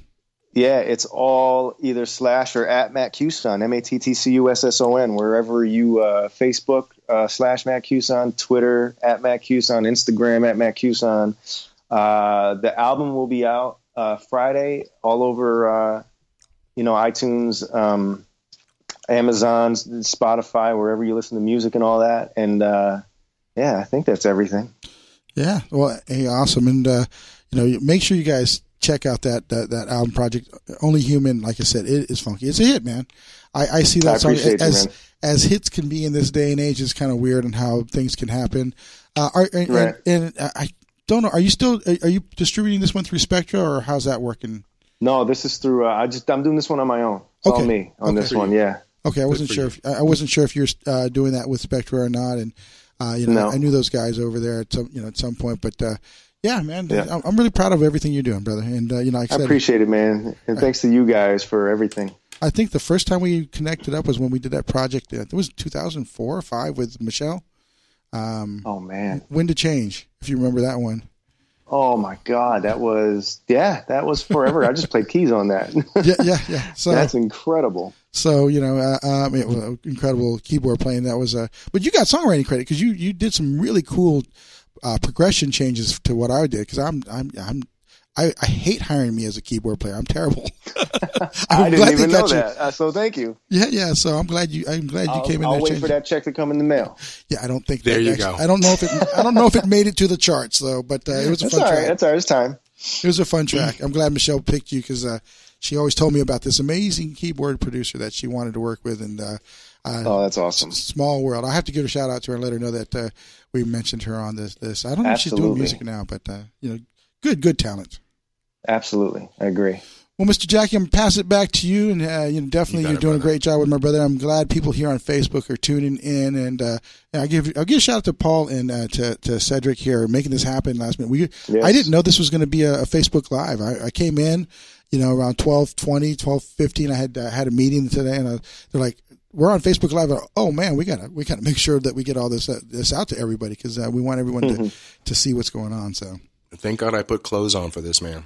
Yeah, I know you don't usually wear clothes for these interviews, so we're all thankful, Jack. I'm glad I'm wearing clothes too because I usually run around here crazy. I'm just joking. That's it, baby.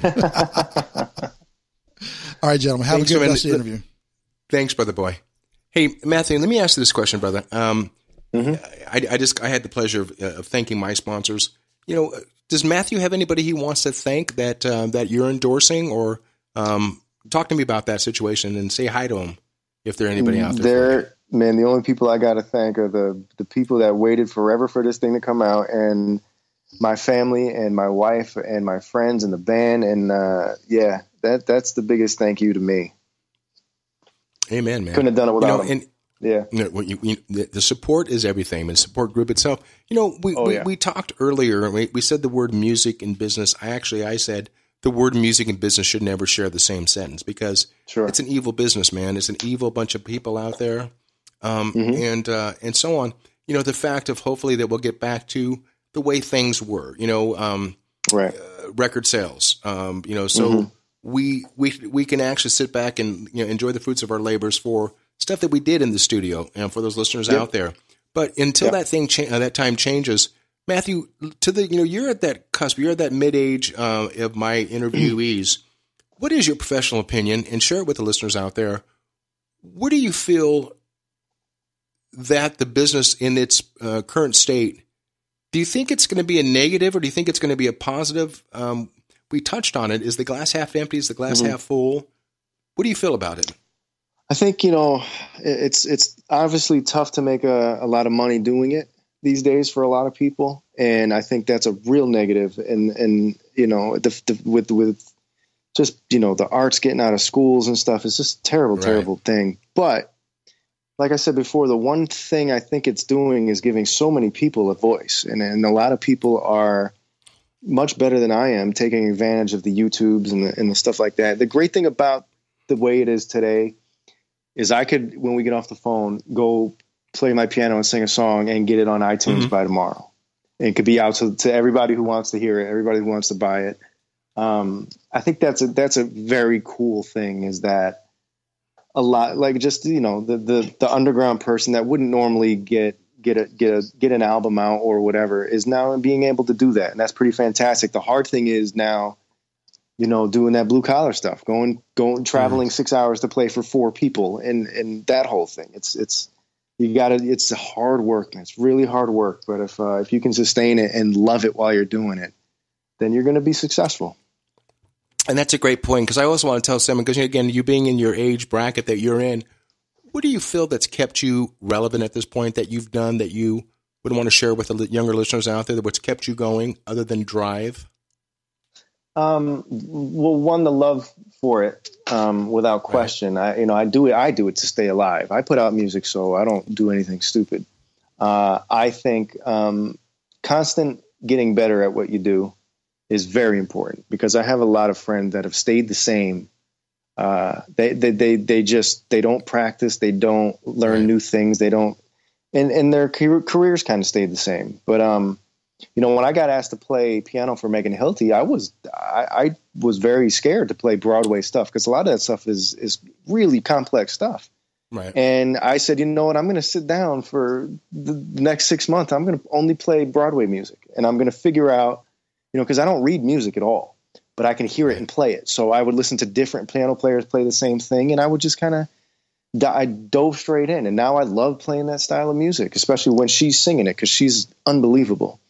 So, I think continual getting better at your craft, opening ideas to new things. I've been bad at it, but I am going to put out volume is important these days. More and more music to put out, more and more things for people to watch, to listen to. It's that, and collaborating with everyone, playing everywhere, whether it's Madison Square or Starbucks. It's just, I think it's just always being seen, heard, networking, whatever it takes. And that's what it's all about here on Jackie's Groove. It's a conversation between two brothers, or a brother and a sister musicians. Questions that aren't usually brought up or asked about. And because the interviewer is not a musician, he's not a road dog like you and I have been, and so on. And, and I appreciate, again, I don't want to use the word emerging artists. I think you've already put your thumbprint in the industry. I think it is that with radio interviews like ourselves and other people out there, is to bring you to the forefront, to bring you to life. Social media is a great help all the way around. Yeah, as much as we don't want to deal with the politics and the bullshit of Instagram and YouTube and so on and so forth. We try to fly under the radar to a certain level, but we're here to do everything. Absolutely. And as Florentino said it before, when you make your pilgrimage back out to the West Coast, please allow us to be successful, as we've been with Al Di Meola on his last tour and other associates. And we do have great venues to place you in. So if you will allow us to extend our name to Matt Cusson, we greatly appreciate it. So with that said, you guys, 2 hours, man, it's over. It's 52 seconds left. And I want to tell everybody out there worldwide, listen, this coming Friday, the 5th of May, go out and purchase this new release of great songs, 14. Mr. Matt Cusson and an album called Only Human. You guys were only human also, man, but we've got to step out. We want to thank everybody for your support. And again, I stress this, overdose on this man's music. It is amazing. It doesn't get any better than this, man. And because there's just so much fucking shit that is on the radio, man. And, and I'm not going to get on my soapbox itself. So, as I say with all of my interviews, Matt, thank you so much for gracing my show, gracing the network. And as everybody, again, go out and stalk this man, spend some music on it. Matt, God bless, Godspeed, best of health to you and your beautiful bride. Thank you for Same making to this you guys, all possible on Jackie's Groove. As I always say to everybody else, thank you for tuning in. Matthew, you're more than welcome. And as I always say in finishing, everybody, peace through music. God bless, guys. This is Jackie Bertoni from Jackie's Groove. Come join me weekly on my journey through the music business as I take you behind the velvet rope, interviewing industry notables such as Al Di Meola, Michael McDonald, and Al Jarreau, to name but a few. Listen to their stories on being in the studios recording #1 hits and onto the stages throughout the globe. Allow me to be your music historian. You can hear me live every Monday at 2 p.m. and every Wednesday at 12 noon Pacific Standard Time or 24/7 on jackiesgroove.com. Ready to get your groove on? Hi, this is Tim Dolbear from Eclectica Studios. I'm a full-time mixing and recording engineer. I work with Grammy winners, labels, and indie artists, using state-of-the-art digital mixing and restoration tools and the very best in analog gear. Really, though, it's my ability to bring tracks to life and fulfill your vision for your music. This has made me sought after by producers and artists worldwide. So spend your time working on music and not chasing a mix down a rabbit hole. Go to timdolbear.com and check out our free one-song mix offer. You know what's all around you every waking moment of your life? Marketing. You're choking on it. I'm Scott Robertson, and when it comes to strategic PR, branding, and marketing, I've seen it all. And actually, I'm still seeing it because bad marketing never sleeps.